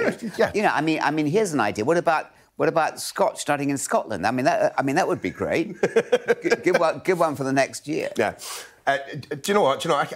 I need a drink. I know someone else who needs a drink. Baroness Michelle Mone. She has certainly seen better weeks. The Tory peer facing calls to be barred from the House of Lords after she admitted lying to journalists over claims she stood to benefit from £60 million over a PPE contract signed at the height of the COVID crisis. She's now insisting that the Prime Minister knew about her involvement in the contract from the beginning. Anthony, I'm going to say that there are some interviews that, you know, if I had been advising people, I might not have suggested going ahead. Prince Andrew and Michelle Mone and her husband sitting down to admit that they were liars about the whole matter. What do you make of it? Good name for her, isn't it? And I think, look, if you accept becoming a member of the House of Lords, you have a duty to provide leadership. And it's not about you and it's not about your 60 million quid. It's about the example that you're giving. And what is she doing for other people? I think she said she was defending her family, that she lied about her involvement in a profitable company to protect her family. But I'm sorry, if you become a member of the legislature of this country, we were talking about how democracy is under fire all around the world. You have an example to really try and serve other people, not serve your bank balance. I agree. Ria, being involved in a bloody conflict with Ukraine in the bleak midwinter, now that would make any week a bad week for the Russian army, but it's an issue with rodents that has made things decidedly worse for them. Yes, I'm afraid they're suffering with mouse fever, or hantavirus, which is when you come into close contact with rodents, particularly the feces. And, of course, they're living in very poor conditions. And so they've had an outbreak of mouse fever, but they're denying it. They're denying it. They think the higher-ups in the Russian army are saying, no, this is just an excuse not to go to the front lines. But it can be quite severe, and it's very unpleasant. But it sounds absolutely horrible. So what does it do to you? So it is a viral infection, vomiting multiple times a day, rashes, high fever, bleeding from the eyes. Bleeding from the eyes? Yeah, eye hemorrhaging. So it's not pleasant at all. Well, I think we can say that the Russian army certainly is on the naughty list this year, so, you know, maybe that's a way of dealing with it. Anthony, can you talk to us, though, about Ofsted? I mean, this week, this was an interesting one in the story we've covered in some depth here on Sky News. The coroner from the Ruth Perry inquest told the school's inspectorate that they must show they've taken steps to guard against the risk of future teacher deaths following a very tragic suicide. I mean, it is a very, very difficult thing when the inspectors turn up at your school, but it's... Can we be really, really clear about this? I mean, teaching schools should be about joy. Exactly. Or they're about nothing. And if the body that oversees the standards of schools is implanting fear, as Ofsted does into the hearts of head teachers and parents and kids the country over, it's not doing its job. It's about joy, it's about curiosity, it's about developing. I mean, the word education means leading out.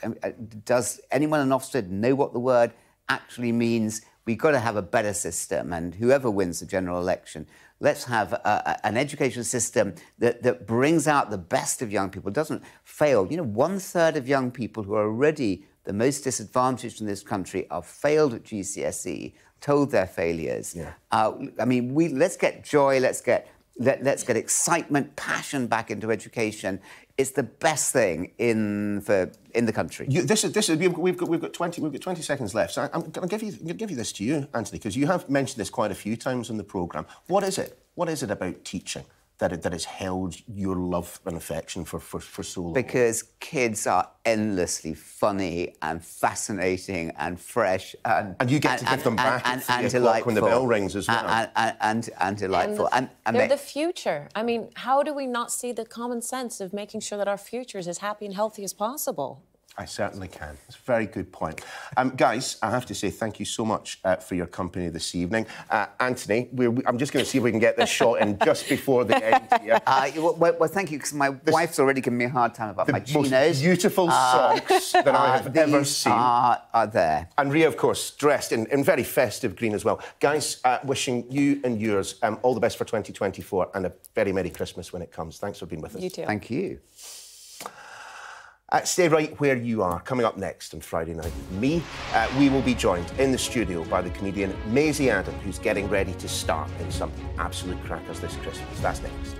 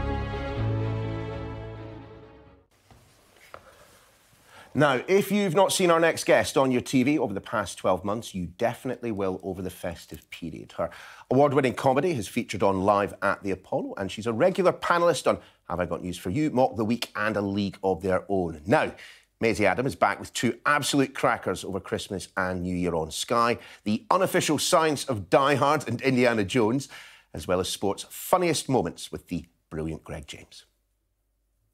Maisie, lovely to have you in the studio. Thanks for having us. Are you excited by this time of year? I love it. Yeah. Yeah. Yeah? I love this time of year, but I really love it now where I'm done with, especially at Christmas gigs and Christmas parties. You're not telling me they can be boisterous? Boisterous is polite, feral is accurate. Yeah, I'm very happy to be the other side of the office Christmas party season. Yeah. Good. Yeah. But it's not to say that you haven't put the work in during the year. And a couple of the programmes that are coming up this year, I have to say, I've already set my Skybox to record. Oh, fantastic. Let's start with the one which I will admit interests me the most because I am a complete fan of the series up to the 3rd episode. The Unofficial Science of Indiana Jones. Oh, you're a big indie fan. I am a huge, but why not? I mean, and I associate them so much with this time of year as well. So tell me about the programme. So essentially, this has been one of those jobs where you can't quite believe it's a day at work because essentially what my task was myself and Greg James had to test if the stunts done in the Indiana Jones films would hold up in real life. Yeah, so that's where the unofficial science comes in. So it's essentially me and Greg James outrunning a boulder, doing the minecart, using a whip to get yourself across a big chasm. All in a day's work, you know, just a normal day at the office. Well, do you know what? You mentioned the whipping. That handily is the clip that we've got. So let's take a very quick look. Let's do it. Goggles on, please, Maisie. In the wrong hands, a whip can be very dangerous. I really hope these aren't the wrong hands. Let the whipping commence. Ah! Not as easy as it looks. I don't think she's making it look that easy. While she's whipping, let's have some whip facts. Hear that sound? Sonic boom. Mini sonic boom. The first man-made object to break the sound barrier. That's really cool. Man-made, but in the hands of a woman, Zoe. I became someone I didn't realise with that whip. It may surprise you to know, but I'm not normally found with a whip in hand. I was going to ask. No, it's not. It didn't look like you were entirely au fait with it. No. Me and the whip. That was the first time we'd met. I'll be honest with you, and it was terrifying and thrilling. And one of the most bizarre jobs I've done in comedy to date, I think, but so much fun. I obviously don't want any spoilers, but just reassure me that you didn't end up at the bottom of a bottomless chasm as a result of. I managed to. Well, thanks to the help of our scientist Zoe, who you saw in that clip, we managed to work out a way in which you can get across a chasm. She had a solution for everything. Quicksand. I mean, we all remember how scared we were of quicksand growing up. 100%. It's the worst thing in the world. Yeah, and then you don't really encounter it half as much as you think you're going to. But I've always been intrigued to know what it's like, and now I know. I've been in quicksand with Greg James. How many people can say they've done that? You have also been in Sports Funniest 2023 with Greg James as well. Tell us a little bit about that. Well, whatever is your sport, it's been a year for it, hasn't it? We've had so much to talk about. We've had, obviously, the Women's World Cup. We've had the controversy of the Ashes. Just a little bit. I think people are still getting over that. Well, some of it's not so fussed. Well, yeah, by some of you, I'm sure, we're just happy to watch England spit the dummies out. Not saying anything. Yeah, we covered loads of stuff. Obviously, Man City winning the treble. There's been a big year with boxing, crossover boxing. It's been a mad time. We covered darts, we've covered golf. There was so much to talk about.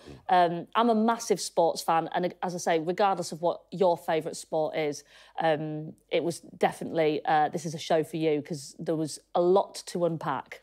And you certainly got stuck in for this. It's out on the 27th of December. Penalty taking, we have a clip of you and Greg. With the sensational Chloe Kelly. Putting the balls in the back of the pokey. Let's have a look. Here we go. OK. Maisie, I think you should go first. Final words of advice, please, for Maisie. Just breathe. Nice. 76, though. Quick. Love it. Quick. Shall I go? Yeah, you go. Shall I do your one from the quarters and get it top left? That would be lovely. Oh! That was your more stereotypical English penalty just at the end there, straight over the bar. Some say Greg's is still landing. Are you a footballer then? Yeah, I love football, and I've played it my whole life, and still play it sort of, you know, in a little league. And I have to say, I was trying to come across all cool and, you know, oh, hi, Chloe. I felt like a kid who'd won a competition.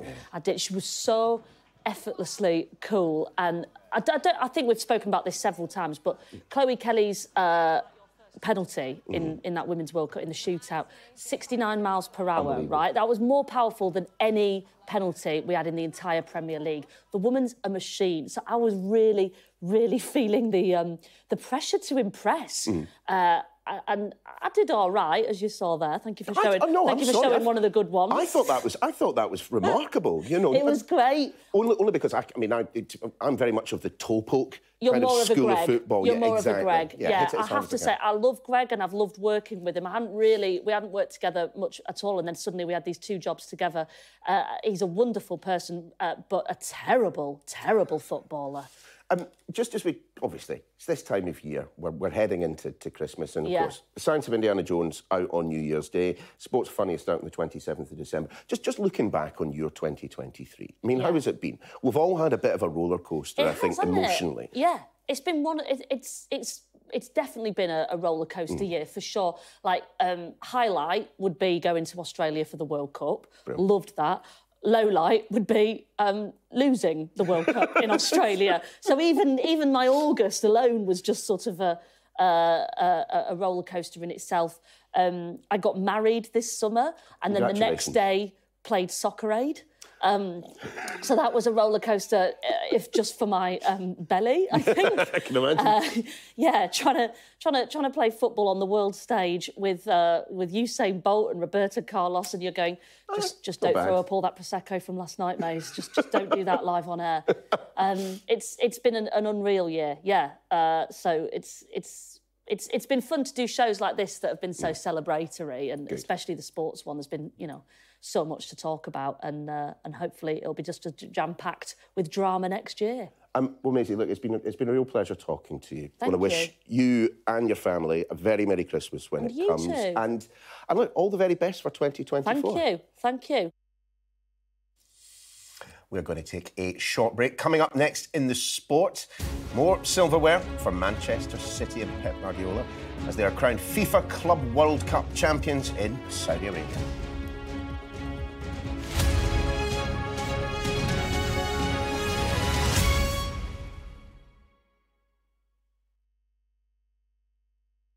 A new year, bringing with it new hope. This is incredible. That's what I like about it. Give us a song then, Rod. Good news, it's not extinct. To start planting a whole new rainforest. It's really heartwarming to help others. India, the first to land south of the moon. The lonelier sheep has been rescued. Love it. Did amazing. Best story of the day.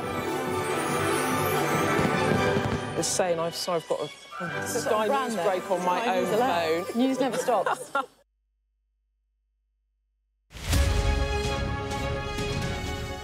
We've done nearly 9,000 hours of rescue this year. When we're an all-volunteer team, so that puts quite a strain on all our team members. We're looking at ways of reducing that number and keeping people safe on the hills.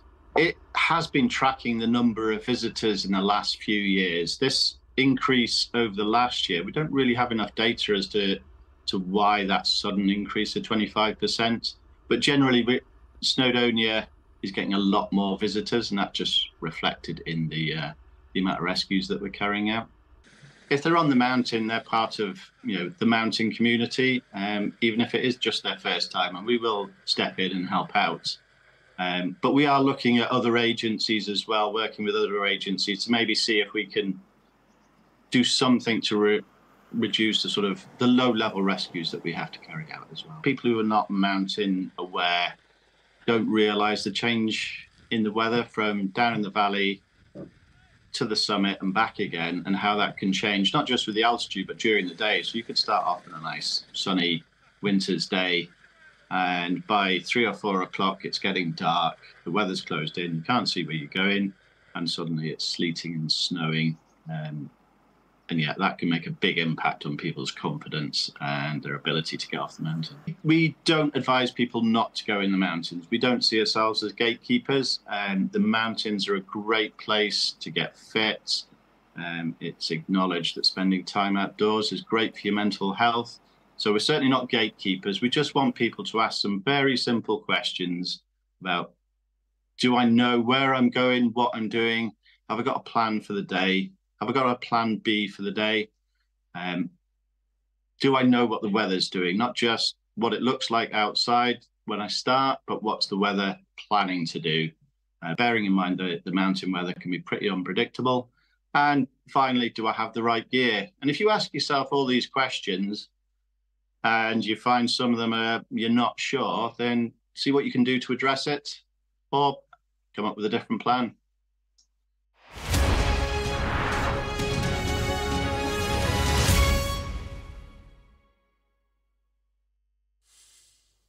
Welcome back to Friday night. Time for the sport. And Pep Guardiola and Manchester City are the FIFA Club World Cup winners after a 4-0 win over the South American champions, Fluminense of Brazil. Chris Latcham from Sky Sports News is here to correct me on my pronunciation of that well-known South American team. Actually, do you know what? It's Christmas. It's Christmas, Chris. So confession time. I didn't even know that the World Club Cup was going on at the moment. Is it a big thing?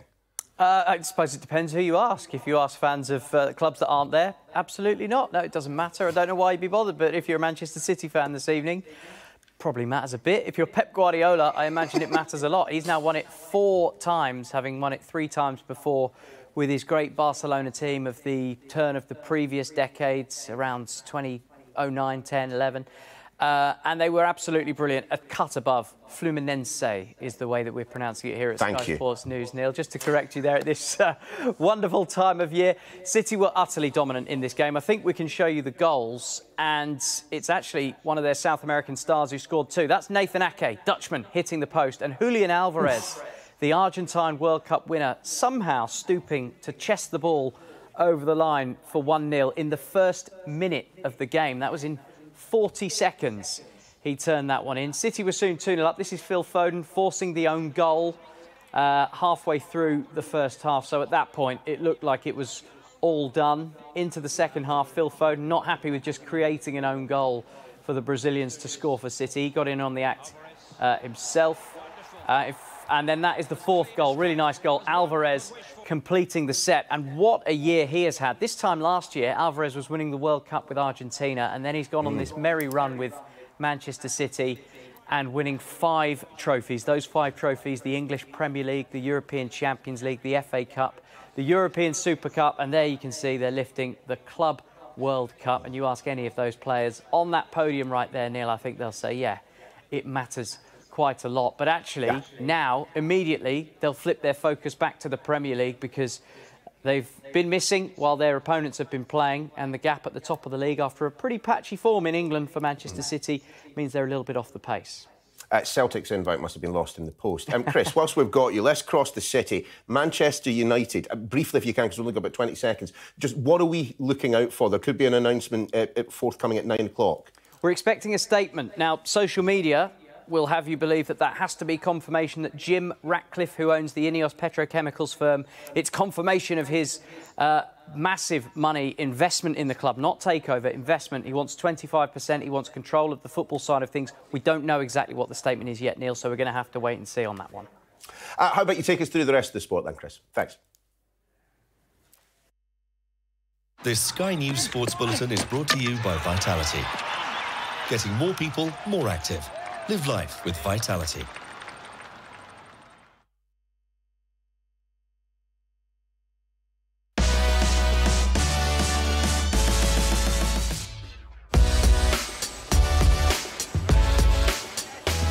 I love this country.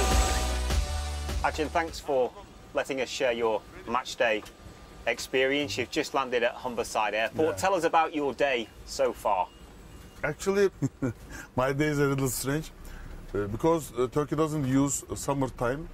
I have a big advantage in flying to England because I almost land in the time I start the journey. Then for me, the plane is like a bed. And it's very important for you that you're here to attend the games for Hull City, especially with the team going so well.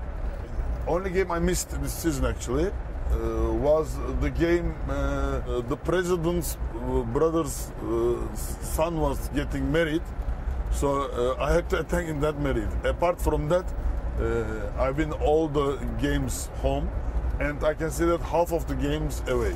So we've got a busy day ahead of us, and I think the next stop is the club store to meet some of the fans. Yeah. Let's go and meet the fans then. Yeah.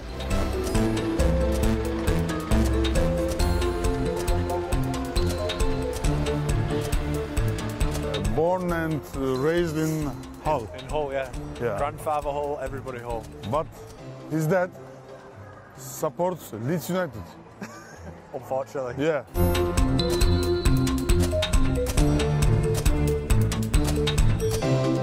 How important is it for you to have this interaction with the fans? Because when you took over, you made it clear that the fans were a big part of the project for you. Actually, our average attendance was 8,000 when we were buying the club. So 8,000 was not a good number for a beautiful club like this. So we were dreaming to make it 15,000, 14, 15,000. Now we have the 20,000 average. So I can see that it's more than the dream. I'm so happy that the fans are now back to the stadiums and back to the stores. So football is nothing without fans. So our fans, by the way, are always, you can see today, energetic. This Sky News Sports Bulletin is brought to you by Vitality. Chris, thanks very much. Let's see how the weather's looking as we head into Christmas. Warm memories wherever you go. The weather, sponsored by Qatar Airways.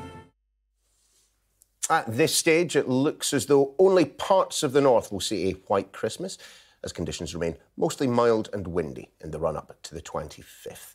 As for this evening, the rain spreading north will become heavier, with snow likely in the northeast, where a few centimetres of lying snow are possible, even to lower levels. Elsewhere, it will be mild, but windy, with localised gales. Western upslopes will see a few outbreaks of light rain or drizzle. The snow showers will ease over Shetland tomorrow. Rain over Scotland will spread back into Northern Ireland and Northern England. The colder air to the north is likely to give a spell of snow or freezing rain for northern Scotland. For the rest of the country, though, it will be mostly dry away from the western areas where, I'm afraid to say, there will be ongoing rain or drizzle. Central, southern and southeastern areas most likely to stay dry with some bright or sunny spells. Temperatures, well, as you can see, they will reach double figures away from the chilly north, but it certainly won't feel mild in those strong winds. The weather, sponsored by Qatar Airways.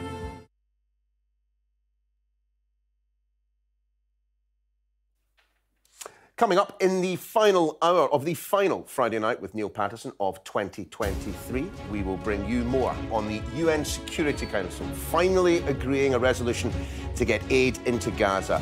But what difference, if any, will it make on the ground?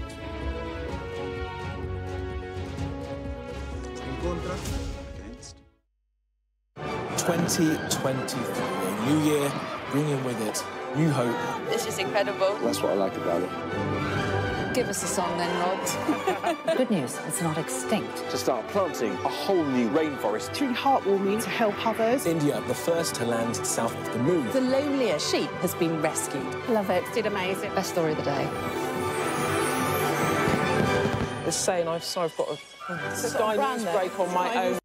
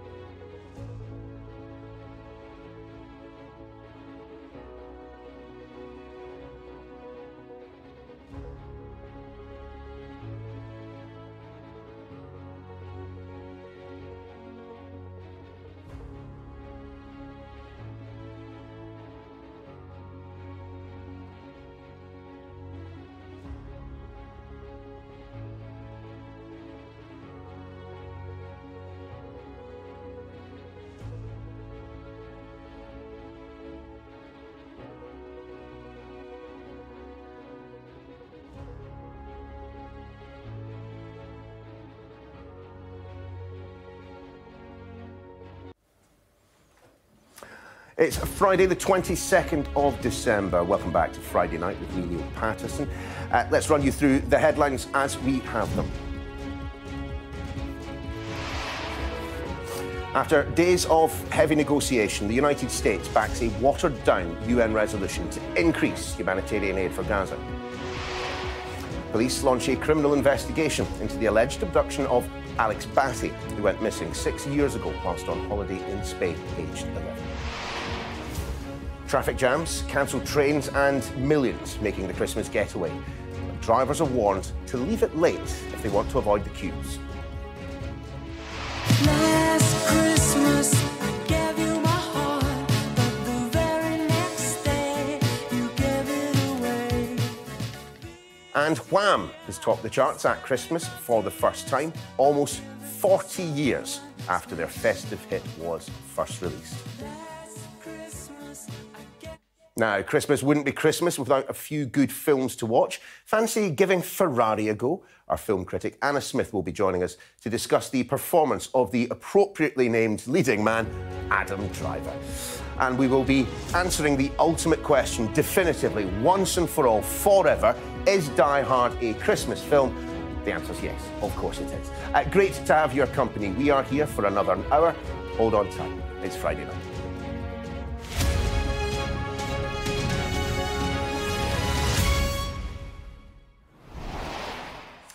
Evening all. We begin in New York, where after long days and nights of negotiations to avoid a US veto, the UN Security Council has voted in favour of a new resolution to increase aid into Gaza. But the resolution does not call for a ceasefire. Instead, the language has been watered down and calls to create conditions for a sustainable cessation of hostilities. It also requests the United Nations Secretary-General to appoint a humanitarian coordinator to oversee and speed up the delivery of aid into the territory. Sky's Nicole Johnston has much more. Jabalia refugee camp in North Gaza, where the war never seems to end.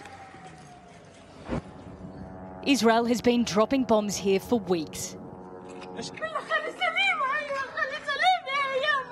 This woman keeps saying, "They bombed us, they bombed us." Look, this is my Uncle Salem. Record this, let people see. There's no dignity in a death like this.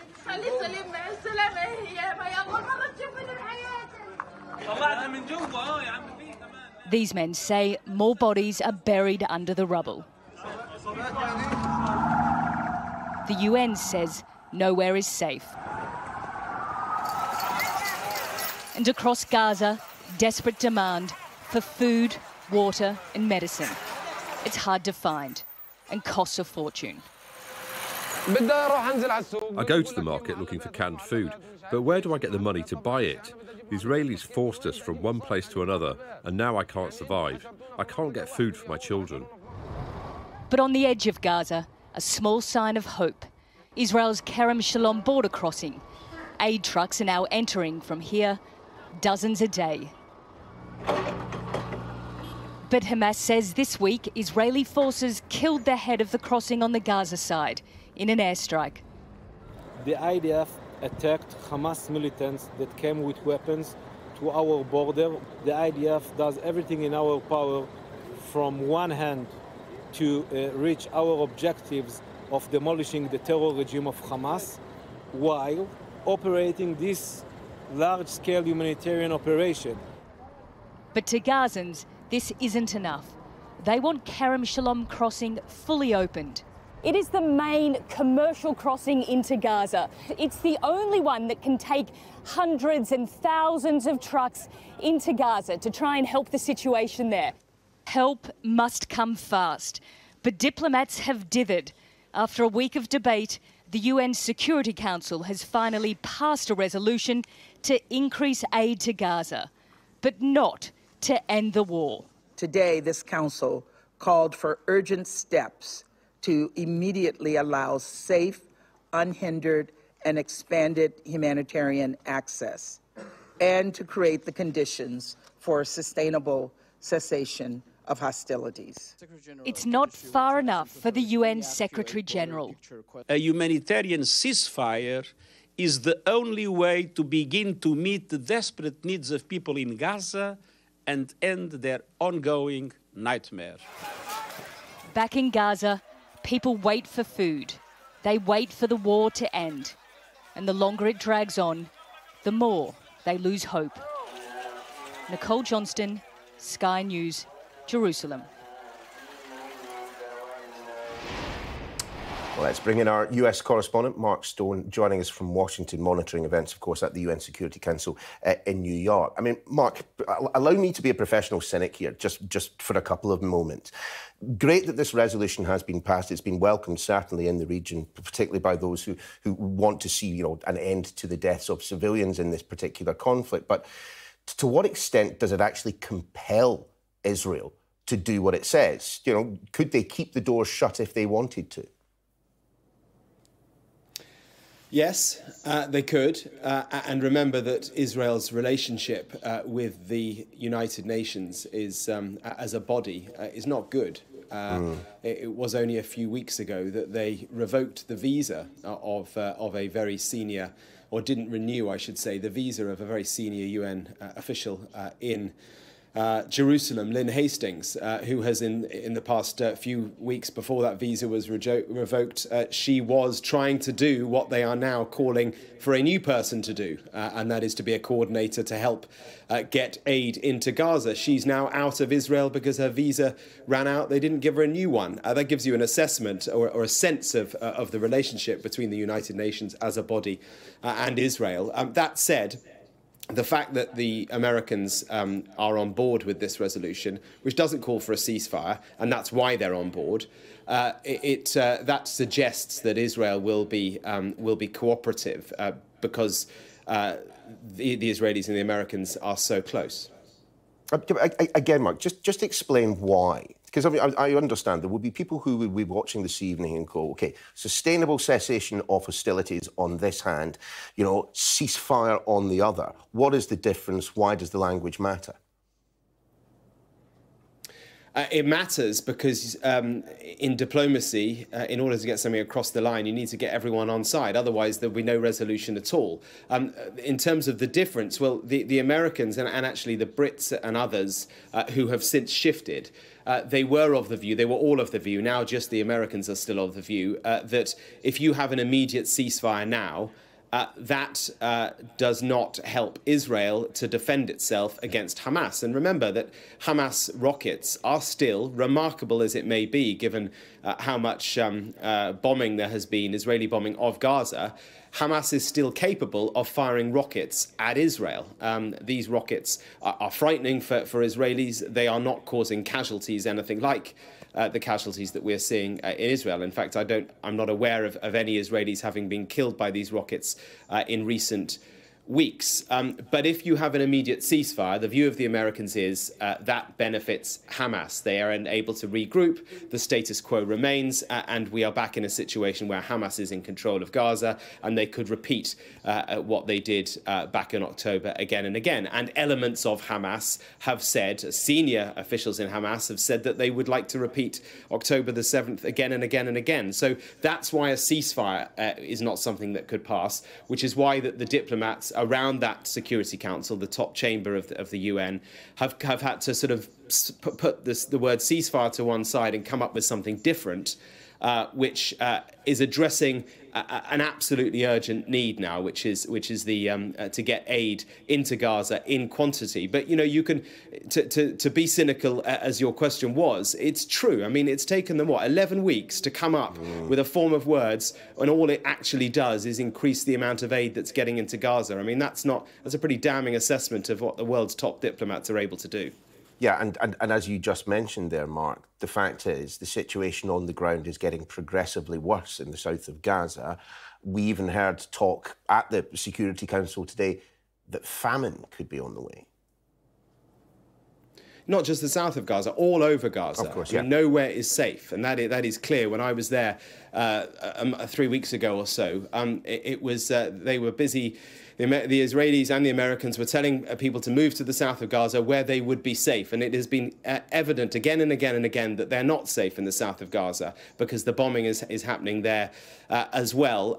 That's the primary challenge and the primary focus over the past however many weeks it's been has been the deaths. 20,000 people now dead. A Hamas health ministry figure, but it's one that previous conflicts have suggested is accurate. The Americans, even they are admitting now that the figure is accurate. It is likely to be 20,000. Behind that primary challenge are secondary and tertiary challenges of the injured, how they can be treated in hospitals that aren't functioning. Imagine, for example, 20,000 dead. I was talking to a prosthetist the other day who here in Washington who deals with prosthetics in war. He's not dealing with it with the Israel-Gaza war, but in previous conflicts, whether it's Ukraine ongoing or the Iraq or Afghanistan wars, he's dealt with people who've lost limbs. And he says that if you can times by 3 the number who've probably lost limbs compared with those who've died. So you're looking maybe, I mean, a staggering number of people who have lost limbs who will need ongoing care that they cannot receive. So that's one example of the challenges that the Gazans are now facing. And then, of course, there's food and supplies. The UAE ambassador said today in the chamber of the UN, let's be clear, unless we take drastic action, there will be famine in Gaza. That's the first time I've heard the word famine being used, but it is the view of the World Health Programme at the moment that half of the population of Gaza is now starving, and that will quite quickly become famine if aid is not got in big numbers, and that is clearly what this resolution is about. It is about trying to get a lot more aid into the Strip, and the way to do that is to have a coordinator, they believe, a UN figure. Well, let's see what happens next. Mark, for now, thanks very much indeed. Now, a criminal investigation has been launched into the alleged abduction of Alex Batty, 6 years after he went missing in Spain. The teenager, who left the Pyrenees by flagging down a van driver, has described wanting to leave his nomadic lifestyle. Alex Batty was just 11 when he left the UK with mother and grandfather, but they were not his legal guardians, as Sadia Chowdhury reports. 2,269 days missing. But in a note left behind for his mum, Alex doesn't say why he finally fled.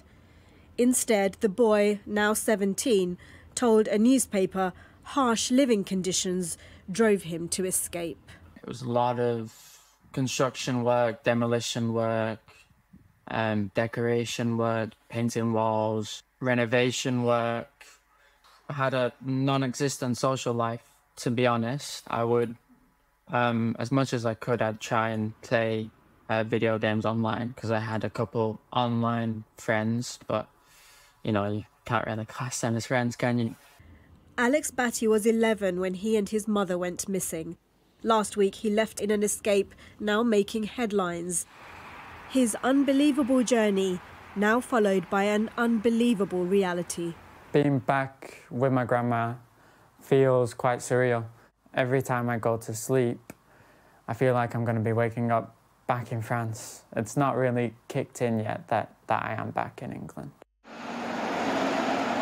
And back in his previous hometown of Manchester, police there have spoken to him.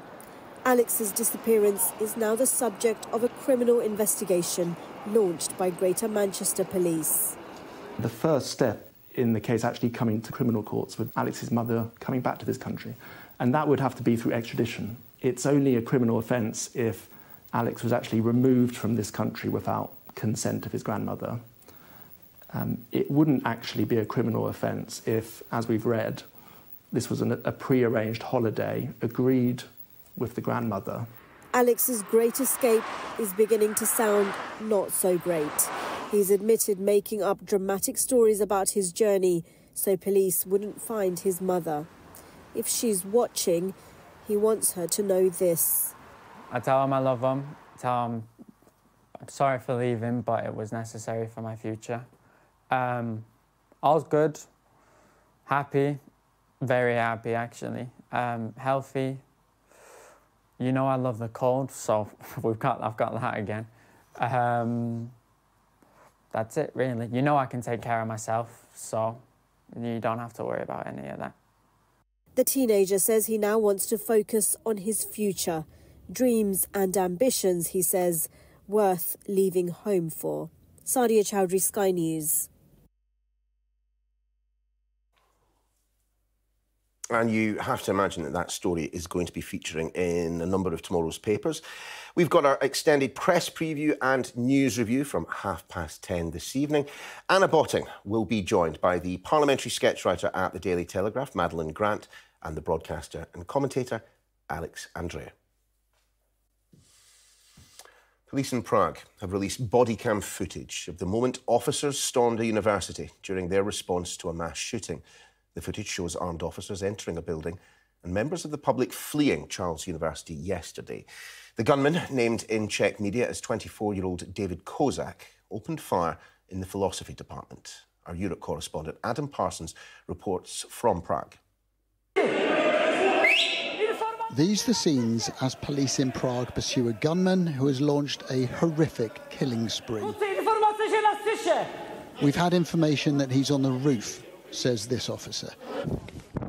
David Kozak is on the balcony and he's firing shots. The police are moving up the building and they go out onto the balcony. They find the gunman has killed himself. Nearby, urgent medical attention. An officer wants tourniquets to treat life-threatening wounds. Among the victims, Lenka Lavkova, a professor, and Lucy Spindlerova, who was a student. Sergei Medvedev was laying flowers today.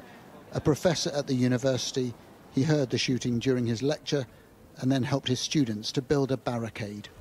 So we blocked ourselves inside the auditorium. We took all the desks and chairs towards the door, so we blocked the door entrance. I locked the door. An hour later, the special forces broke in for the second time, then lay us all on the floor. And then they took us out of the building, and as we walked down the stairs, there was blood all over the place. There was blood on the stairs, blood on the steps. Kozak was 24, a history student with no criminal record, but he had built up a cache of weapons and ammunition. His attack forcing some people to take desperate measures to avoid being caught, while others were rushed out in a bewildered crowd. And Kozak is now being linked to the murder of his own father and to this, the killing of a man and his baby last week. There are relevant indicators and clues that suggest that the same offender was responsible for all three of these incidents. The police have already arrested at least one person who claimed he wanted to emulate the massacre. People here are anxious. The police say they're stepping up their profile to calm nerves. This is a city and a country in a state of trauma. At these impromptu memorials, you see tears, but what you hear is silence.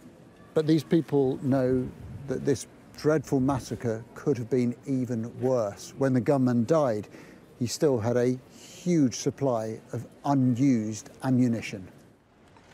This is a city with a low crime rate. Kozak's brutal, callous killing spree has come as a devastating shock. Adam Parsons, Sky News, Prague.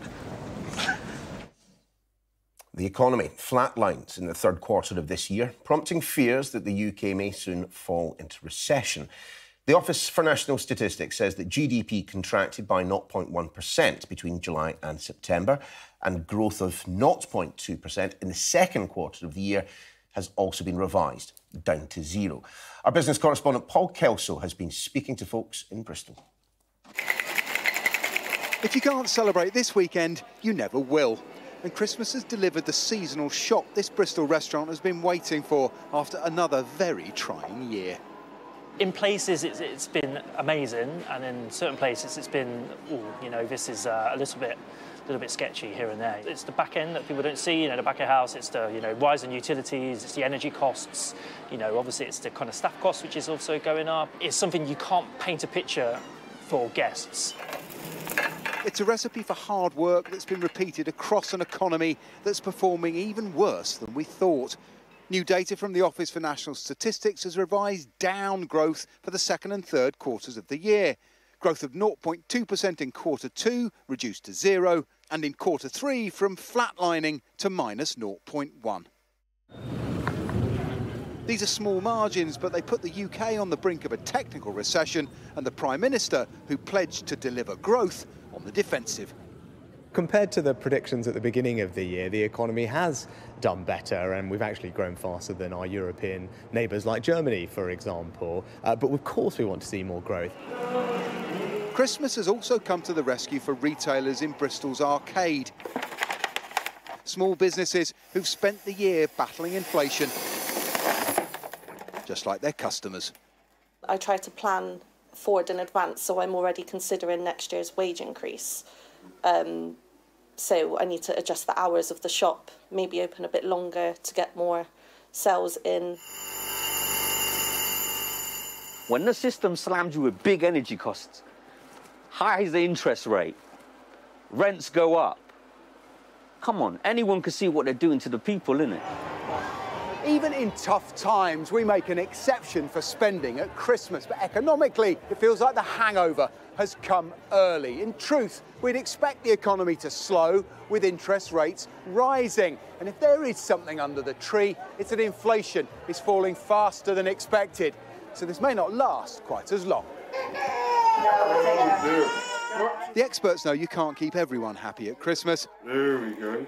Come January, belt tightening may be less a New Year resolution than a necessity. Merry Christmas. Paul Kelso, Sky News in Bristol. You're watching Friday Night here on Sky News. Coming up next, are you driving home for Christmas? Are you toe-to-toe in tailbacks, red lights all around? Don't worry, we will tell you exactly how the great Christmas getaway is going.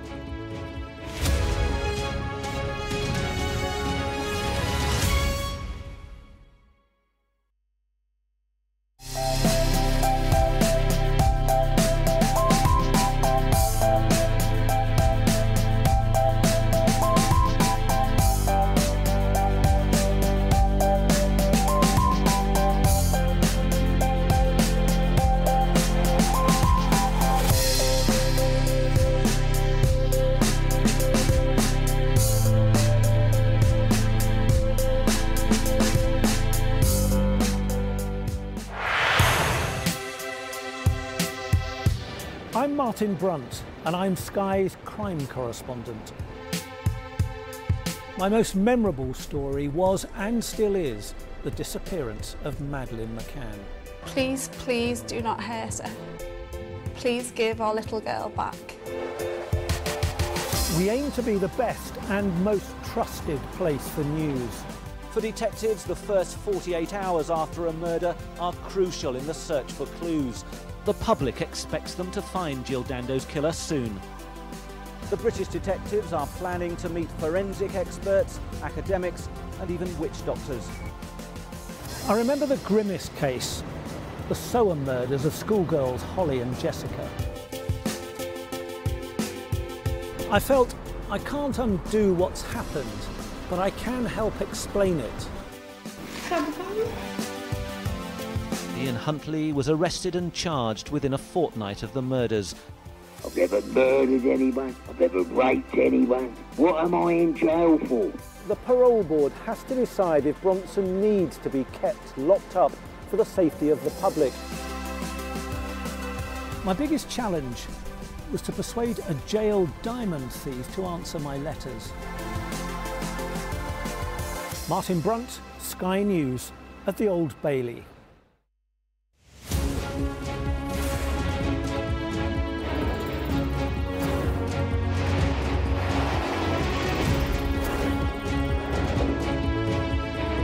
The 5 of us have made it out of the car.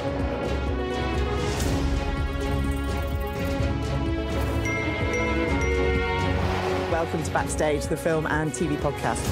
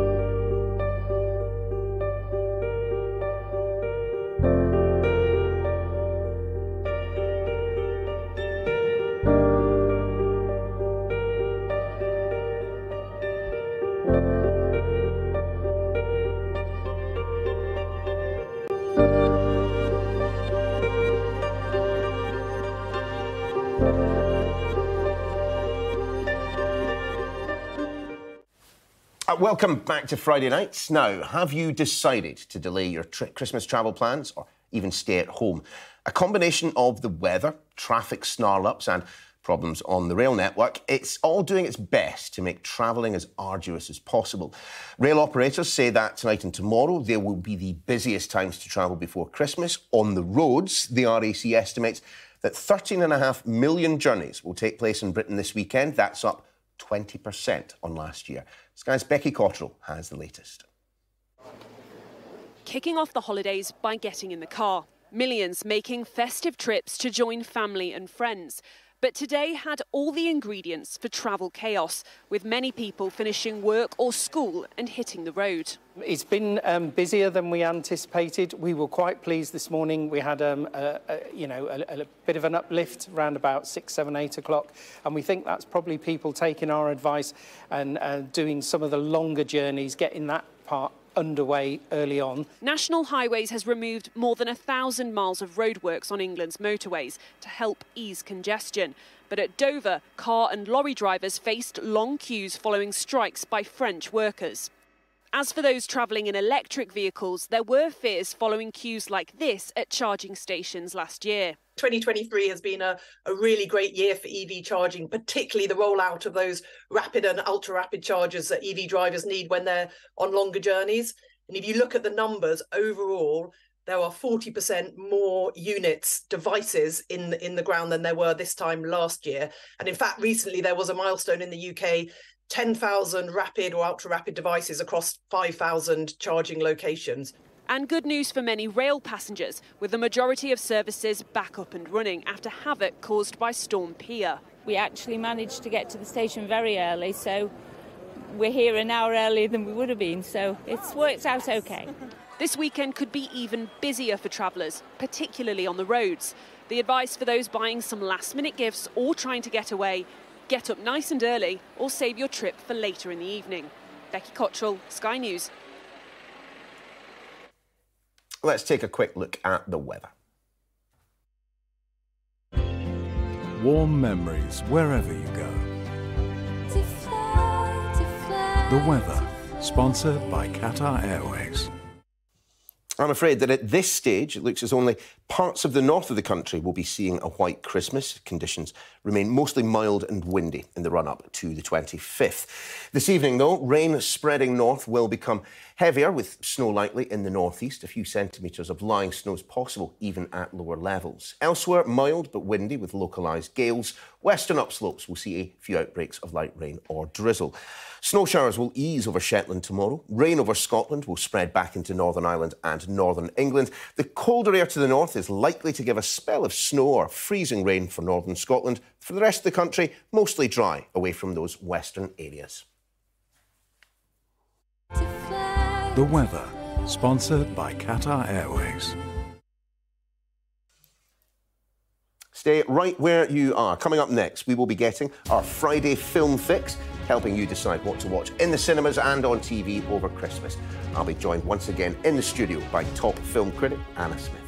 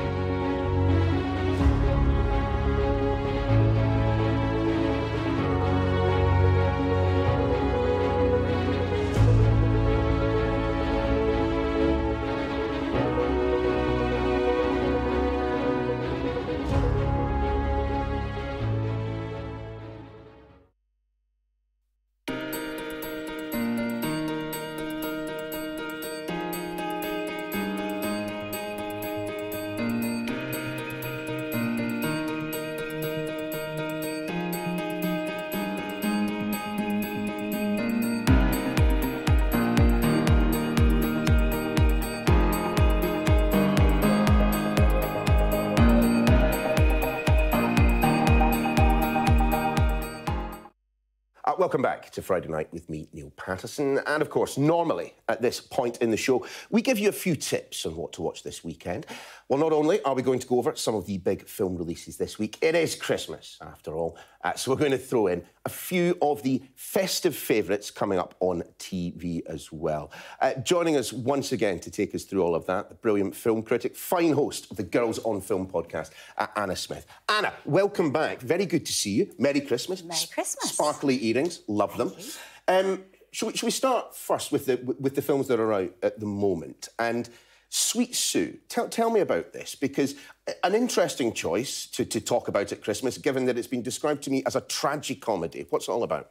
Well, it is a tragic comedy, but it's a very, very funny one. And what immediately interested me about this film is that it's made by Leo Lee, who happens to be Mike Lee's son. So Mike Lee, the director of Secrets and Lies, very renowned. And I was a little bit nervous about watching this, you know, with those expectations in mind. But actually, Leo turns out to have a lot of his father's talent and is making that kind of lovely sort of kitchen sink, laugh out loud realism. And this is a story of a woman who's back on the dating scene. She meets a rather gruff biker at a funeral, very tragicomic place to meet.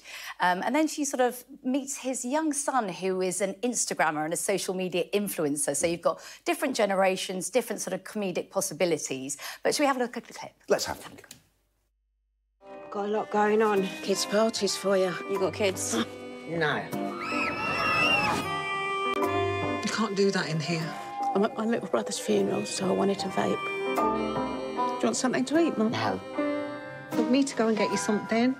Yeah. Do you know what, if you hadn't said that this was by Mike Lee's son, there is something about the visuals there that just took me back to some of his oeuvre.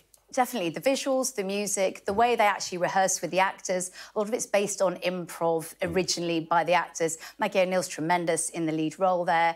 And I was laughing out loud to the point where I was actually rewinding this at home to watch a scene again. I would say it's one of those films that is worth seeing for individual scenes that are very, very funny. Perhaps comes to a bit of a muted end. Don't expect any great resolution. No spoilers, please, thank you. But if you enjoy Mike Leigh films and that kind of genre, definitely see it. It's in Curzon Cinemas and in Curzon Home Cinema now. I might have a look at that in the new year. One that I am desperate to see, I have to admit, though, is Ferrari. Adam Driver, Penelope Cruz, fantastic actors, and what a story. Well, this is coming out on Boxing Day, and, yeah, Adam Driver is tremendous in the lead role here. He plays Enzo Ferrari in 1957, which was a momentous year in his life. Huge. Potentially facing bankruptcy, juggling a mistress and a wife, and you know, very many dramatic things happening on the racing scene. Should we have a look at a clip of that? Yeah, let's have a look. Or a competitor.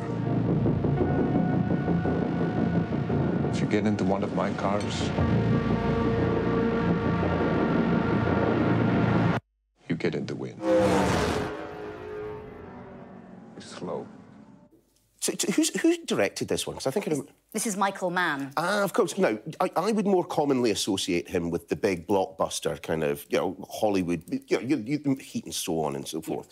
This, I suppose, requires a bit more subtlety, in part. Yeah, I would say it's more educational and impressive than it is entertaining. It looks fantastic. I always like to go and watch educational films myself. I'm not selling it, am I? No. It looks fantastic. I mean, he is a tremendous filmmaker, and there are a couple of scenes in this that visually are absolutely stunning, memorable. But what he's done, he's looking at quite the serious side of this man's life. It's not about the fun of racing in a way. A lot of it is about the risk, both he took in racing and in business and in his private life. So there is some peril there, but it's not perhaps as glamorous as you might think a Ferrari movie might be. But the period detail's fantastic. Penelope Cruz is amazing. The cast is fantastic. What was the film that came out before? That was it Ford? Ford versus Ferrari. See, now that would be my recommendation, because I think that's fantastic.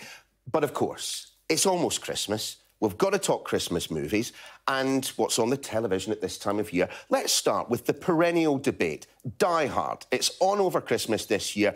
Is it or is it not a Christmas movie? What do you think? I think it's a Christmas movie if you want it to be a Christmas movie. I do. Yeah. I do. Then want it is a Christmas movie. Because, you know, some people like a very cosy, easy watch that isn't particularly challenging. Whereas this one, as you know, it has thrills and spills. You know, there is danger. But also, it's happening over the Christmas period. There are loads of references. His wife is named... my producer, Joe, pointed this out earlier. His wife's name is Holly. How much more Christmassy can you get? Good point. And a lot of people involved in the film have come out saying, yes, it's a Christmas movie. I love the fact that people enjoy debating about this. It's a fun thing. I think for a certain generation, it's become the alternative Christmas movie, which is almost mainstream now. But it's always lovely to rewatch, isn't it? There's a kind of there is an added kind of sad dimension to all of this. I mean, Bruce Willis, I think, is just fantastic, and of course, as we know, he is going through some very, very serious problems with his health at the moment, isn't he? That's right, and it's good to see him in his heyday, and this is quite a nice way of paying tribute to him, I think, to watch that. Yeah. Second Christmas movie of your selection. I will hold my hands up here, guys, and say, right now, I've never seen it. I've never seen it. The Sound of Music. What's that all about, I'm shocked and appalled. The Sound of Music is an absolute classic film. I think the mistake some people think is that it's all songs and therefore it's a light-hearted musical, but it deals with very, very serious themes. Well, there's some Nazis in it, yes, aren't there? Yes, exactly, and it's based on, loosely on a true story, but it's also got very sharp comic writing, stunning cinematography, beautiful performances. I grew up watching this on TV every Christmas on the sofa with the family. Love it. I don't see. The thing is, look, there are some kind of musical films that I have enjoyed. I played The Artful Dodger many, many years ago in Kyle Academy's wonderful production of Oliver. I won't do my Cockney accent at the moment, but Julie Andrews, I don't know. Well, you might like the fact that Christopher Plummer's character is the kind of cynic who sort of undercuts her sort of rather wide-eyed enthusiasm. So there is slightly kind of cynical sense of humour running through it. I could say it's quite sharp comedy. I honestly give it a try. My husband actually watched it eventually with me and had to concede that it is a very well-made film indeed. See, the thing is, and it is not a Christmas movie, but I watch it every Christmas, Singing in the Rain. Now, that for me, running up walls and singing, what more could you ask for? Another one on this list, I have to say that I might not have watched, The Holiday. I don't even know if I've heard of this one. It's a very popular one, which has become a bit like comparable to Love Actually, a romantic comedy, Kate Winslet, Cameron Diaz, Jude Law. It's about a house swap. Oh, no, I do know what you're talking about. You do know. It's become a bit of a modern classic. I remember reviewing it sort of fairly cynically at the time, but, audiences love it, and I think there's something about this, that there's a virtue to its predictability. You kind of know that everyone's going to have a lovely romance, and you've got the cosy Christmas jumpers in this English village which doesn't really exist, and then you've got this glamorous house swap in LA, and it does what it says in the tin. How does Jack Black perform as a romantic lead? That is a good question. He's very funny. He is exceptionally funny. I will grant you that. School of Rock, another favourite movie of mine. But do you like watching rom-commy stuff come Christmas? I will say I have watched on occasion things like Love Actually around about that time of year, which is clearly a Christmas film. But I'm not the world's biggest fan of the rom-com. Is there enough in The Holiday to keep me entertained? I think just about. But if you say you don't like a rom-com, I think that's a bit of a warning signal. And I would say, yeah, it's a rom-com for rom-com fans. So maybe just see The Sound of Music. I'll add it to my planner, obviously. Final film on the list, and this one you are going to get 2 thumbs up from me for. Will Ferrell in Elf, the ultimate Christmas movie, and someone very close to me is very, very happy that it's on the list as well. But for those who haven't seen it, tell us the story. So Will Ferrell plays a man who thinks he's an elf because he's been adopted by elves. As we can see, he is rather large size by comparison, and he comes to the big city looking for his real father, who, of course, is a cynical businessman. So, again, it's about the sort of naive, wide-eyed person coming into sort of, odds with people who are a little bit more cynical. And he wanted to preach the lovely values of Christmas, of singing, of eating what you like, of having a great time, of being kind to people, of hugging people. And none of that plays very well in the big city. So there's a lot of comedy, a lot of fish out of water comedy there. But this got so much heart, hasn't it? Yeah, it does. And it has me laughing from start to finish. And remind me, because her name has slipped my mind, the quirky actress. Zooey Deschanel. Exactly. Yeah. Who's great in it as well, and just provides that kind of... those kind of doughy eyes that she does an awful lot in films, just at the right point, just at the right moment. But look, Anna, whilst you are here, it has been a big, big old year in film, and Oscar nominations are now out. We won't go through the list, but two of the biggest films of the year, Barbie and Oppenheimer. I can't actually believe I'm saying them in the same sentence, but there was a really curious thing that happened with them this year. out at the same time, and they were both doing massive numbers, weren't they? I think they helped each other, ultimately. It was wonderful. I loved that. You know, everyone that worked in cinema was so happy that people were finally going, yes, let's go to the cinema in a group, let's dress up for Barbie, probably not for Oppenheimer. Let's do a double bill. I mean, hats off to anyone watching who did a double bill, because I don't think I would have done that. I think I'd watch Oppenheimer first and then go for the light relief. Right, yes, then you need the light relief, definitely. But I thought they were both very good in their own right, and it's great to see them recognised. And I think it was a wonderful thing for cinema this year, and hopefully people got back into the habit of going to the big screen and having a great time. If you had to choose between the two of them, which would you go for? Greta Gerwig's or? Yeah, Barbie. I mean, it is. I have yet to see it all the way through. I went to watch it and I got called by work, actually, which meant I had to leave. But it was. I don't know what I was expecting when I went in, but what was on the screen was not what I was expecting. It's very sharp, and I think I've seen it a second and a third time, and actually you get more of it on each viewing. And I guess I had very high expectations because Greta Gerwig's an amazing filmmaker. But I think the fact that it's sort of getting its message across to a young audience, but in a way that's making everybody laugh and actually cry a little bit, is very impressive. Well, Anna, thank you so much for taking us through the suggestions. Thank you so much for being with us this year as well. And a very Merry Christmas to you. All that done, so let's get the latest sport now. Chris is standing by at Sky Sports News. This Sky News Sports Bulletin is brought to you by Vitality. Getting more people more active. Live life with Vitality.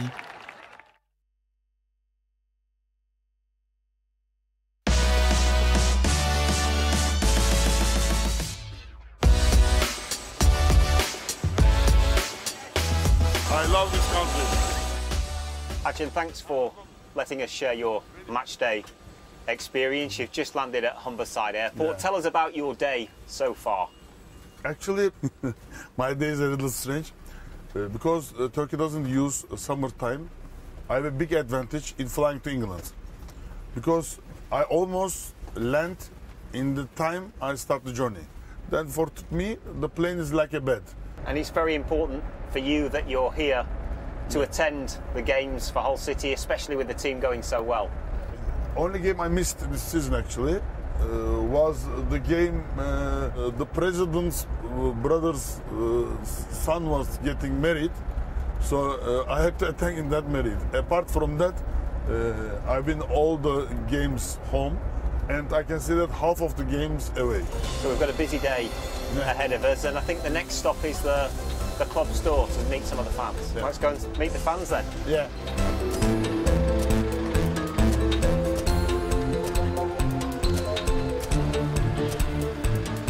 Born and raised in Hull. In Hull, yeah. Grandfather Hull, everybody Hull. But his dad supports Leeds United.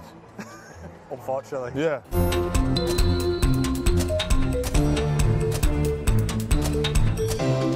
How important is it for you to have this interaction with the fans? Because when you took over, you made it clear that the fans were a big part of the project for you. Actually, our average attendance was 8,000 when we were buying the club. So 8,000 was not a good number for a beautiful club like this. So we were dreaming to make it 15,000, 14, 15,000. Now we have the 20,000 average. So I can see that it's more than the dream.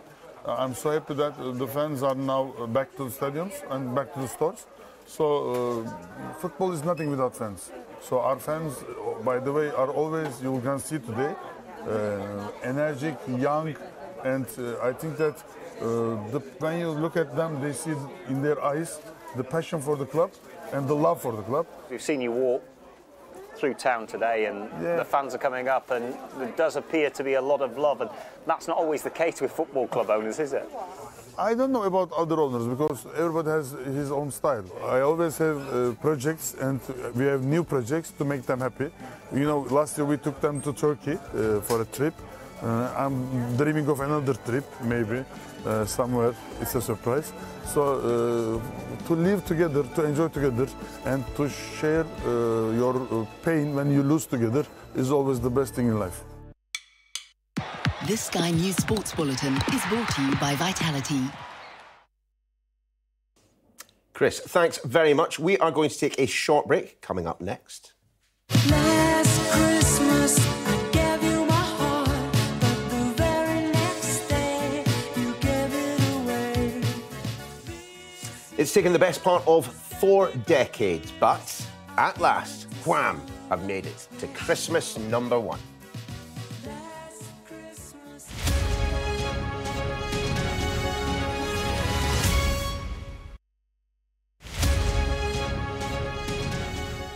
We've done nearly 9,000 hours of rescue this year. When we're an all-volunteer team, so that puts quite a strain on all our team members. So yeah, we're looking at ways of reducing that number and keeping people safe on the hills. It has been tracking the number of visitors in the last few years. This increase over the last year, we don't really have enough data as to why that sudden increase of 25%. But generally, Snowdonia is getting a lot more visitors, and that just reflected in the amount of rescues that we're carrying out. If they're on the mountain, they're part of the mountain community, even if it is just their first time, and we will step in and help out.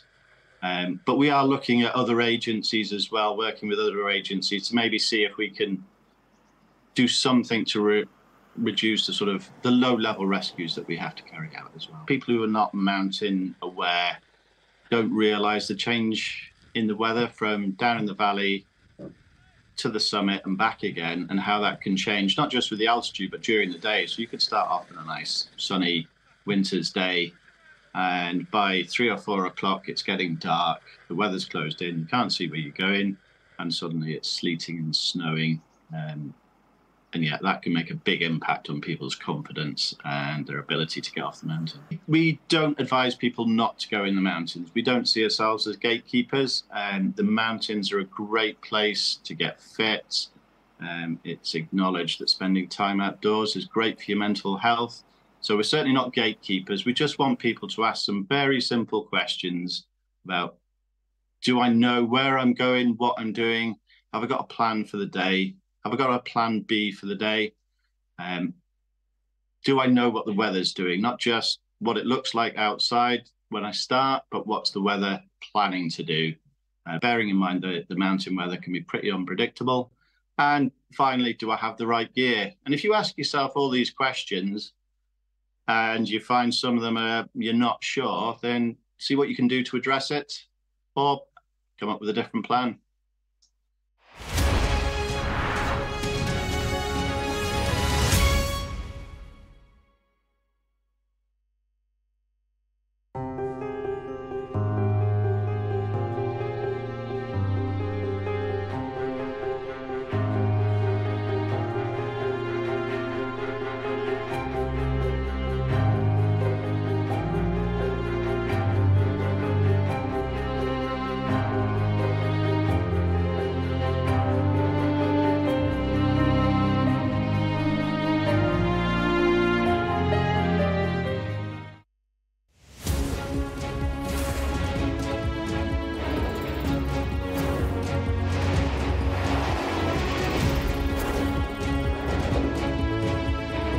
The 5 of us have made it out of the car.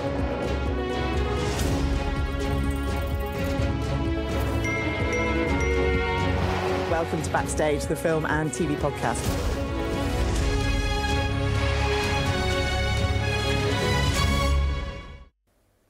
Welcome back. Now, as you may or may not know, this is not the only show I present on Sky News. They do like to get their money's worth.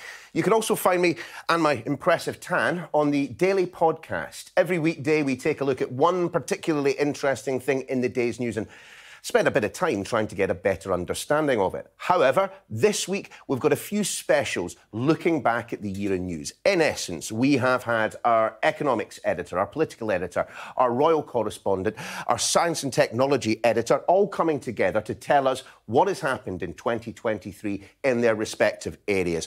For example, the last one there with Laura Bundock, what 2023 has taught us about the royal family. But that is enough about my podcast. We've just got time to tell you about this. Nearly 40 years after its release, and isn't that guaranteed to make you feel old, the Wham hit Last Christmas will be #1 at Christmas. The song beat rivals, including Eurovision winner Sam Ryder, to the top spot, as our arts and entertainment correspondent Katie Spencer reports. Last Christmas. Try as you might, it's become an unavoidable festive classic. a tune as much a part of this time of year as sprouts are. But in terms of Christmas #1, Wham's classic has always been The Bridesmaid, Never the Bride, until now.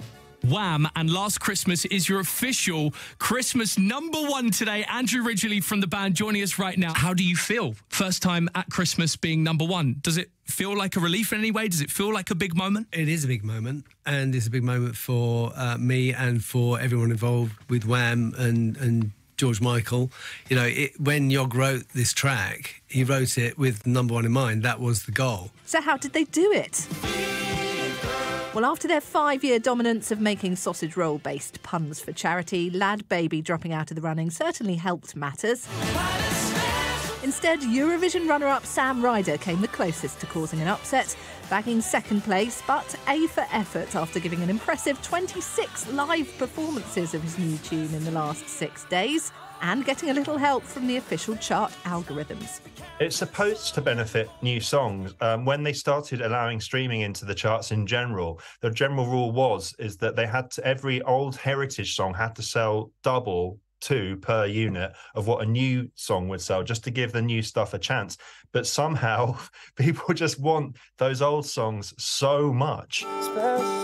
Since its release back in 1984, the popularity of Last Christmas has taken on a life of its own. For evidence of its all-pervading dominance, well, look no further than the phenomenon that is Whamageddon, a challenge that's grown in recent years among those in the know who try to do all they can to avoid hearing the song before Christmas, which is virtually impossible.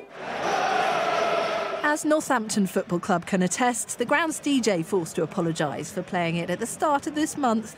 Around the world, the struggle has been real. I just lost Whamageddon today. I kid you not, I made it 16 days. I refuse to lose Whamageddon between now and the 25th. Last Christmas, I gave you my heart. It wouldn't be Christmas without it. This year, the song about broken hearts finally gets its happy ending. Katie Spencer, Sky News. Just got time to see how the weather's looking as we edge into Christmas. Warm memories wherever you go. The weather, sponsored by Qatar Airways.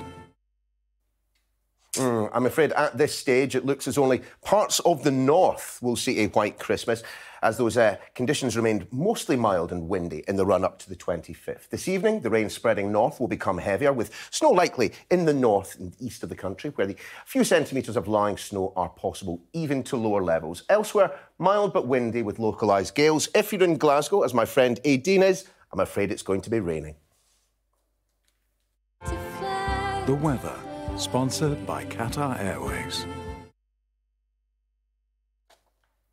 And that is your lot for the final Friday night show of the year. Thank you so much for joining us over the past few months. Make sure you have a great Christmas. Coming up, it's Analyst News at 10. We'll see you come the new year. Merry Christmas.